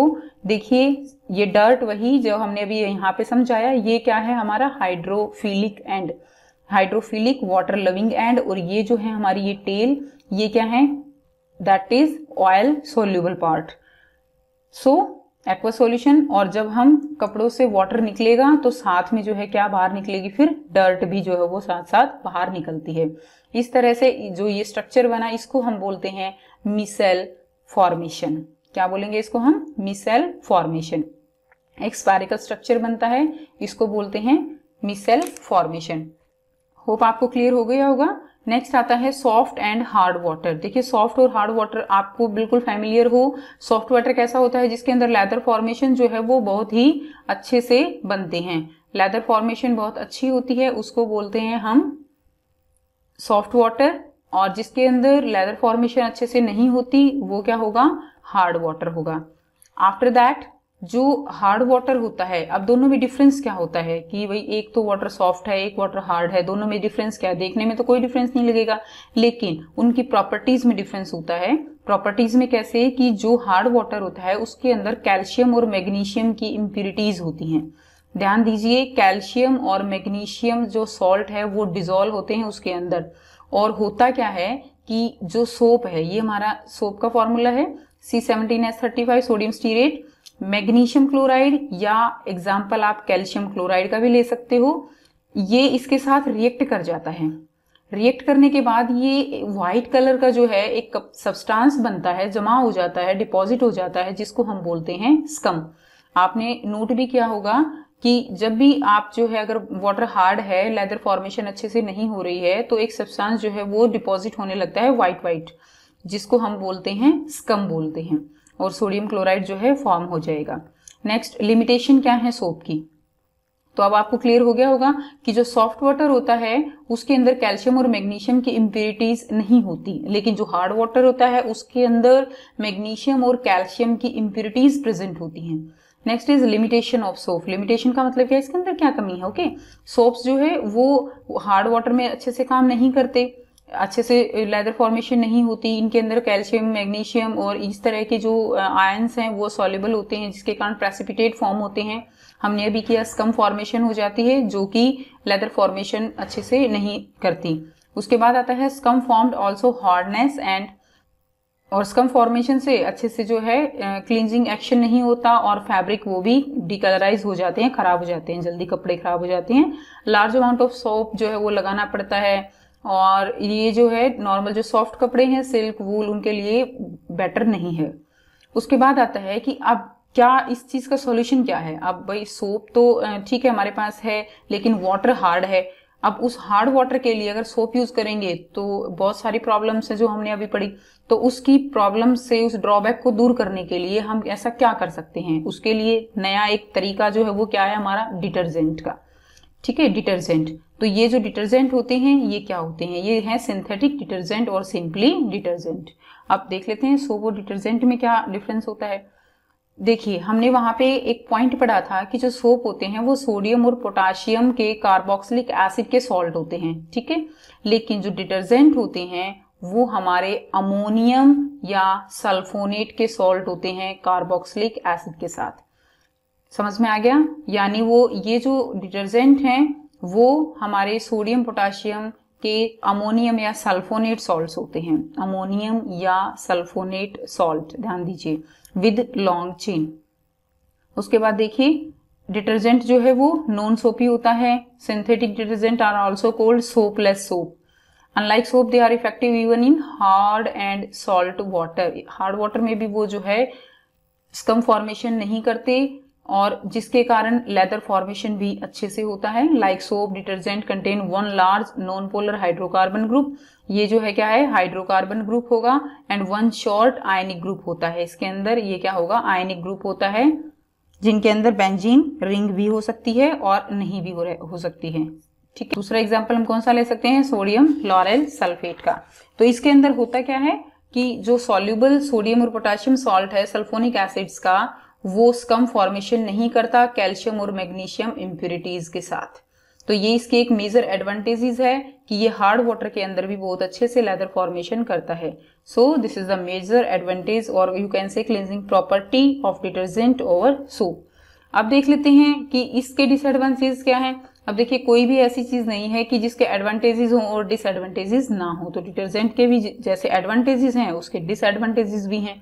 सो detergent cause a variety of water pollution problem, ठीक है, it cause variety of water pollution problems.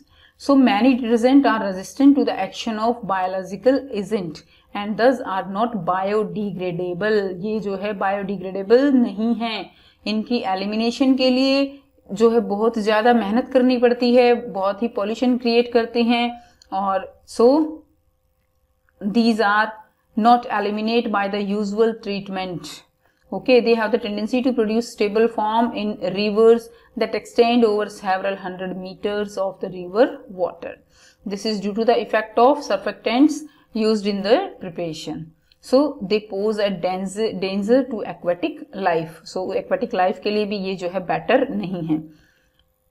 So what are, now let's do the difference between soap and synthetic detergent. तो हमने पढ़ा था सोप्स क्या होते हैं, सोडियम सॉल्ट और potassium salt of the long chain carboxylic acid.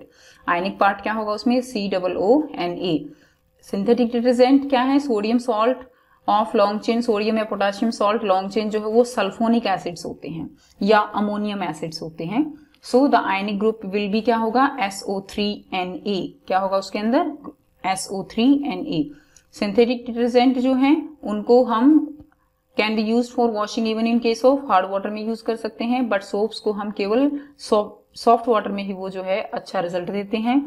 इनको हम एनिमल फैट्स या वेजिटेबल ऑयल से जो है प्रिपेयर कर सकते हैं, लेकिन these are prepared from the hydrocarbon obtained from petroleum. Okay, ये बायोडिग्रेडेबल हैं लेकिन डिटर्जेंट बायोडिग्रेडेबल नहीं है, ये जो है पॉल्यूशन कॉज करते हैं। These are poor cleansing action, ठीक, अच्छे इतना अच्छा रिजल्ट नहीं है as compare to detergent. Detergent जो है उनकी बेटर क्लींजिंग एक्शन होता है। तो आई होप कि आपको ये चैप्टर क्लियर हो गया होगा। अब भी अगर आपको कोई प्रॉब्लम है तो आप कमेंट करके पूछ सकते हो। इसके बाद हम इसके जो है ऑब्जेक्टिव टाइप क्वेश्चंस भी करेंगे और अगर आप चैप्टर अच्छे से करते हो तो हर तरह के क्वेश्चंस के आंसर जो है आप दे सकते हो, क्योंकि आपके सेशन से आपका जो पेपर है उसमें ऑब्जेक्टिव टाइप क्वेश्चंस भी आपके आने वाले हैं। सो आपको चैप्टर को बहुत ही अच्छे से और डीपली रीड करना होगा ताकि आप ऑब्जेक्टिव टाइप क्वेश्चंस है, एसएसएन रीजनिंग है या ट्रू फॉल्स कुछ भी अगर आपका ऑब्जेक्टिव टाइप आता है तो आप उनके इजीली आंसर कर सकते हो। सो थैंक्स फॉर वॉचिंग, मिलते हैं एक नई वीडियो के साथ।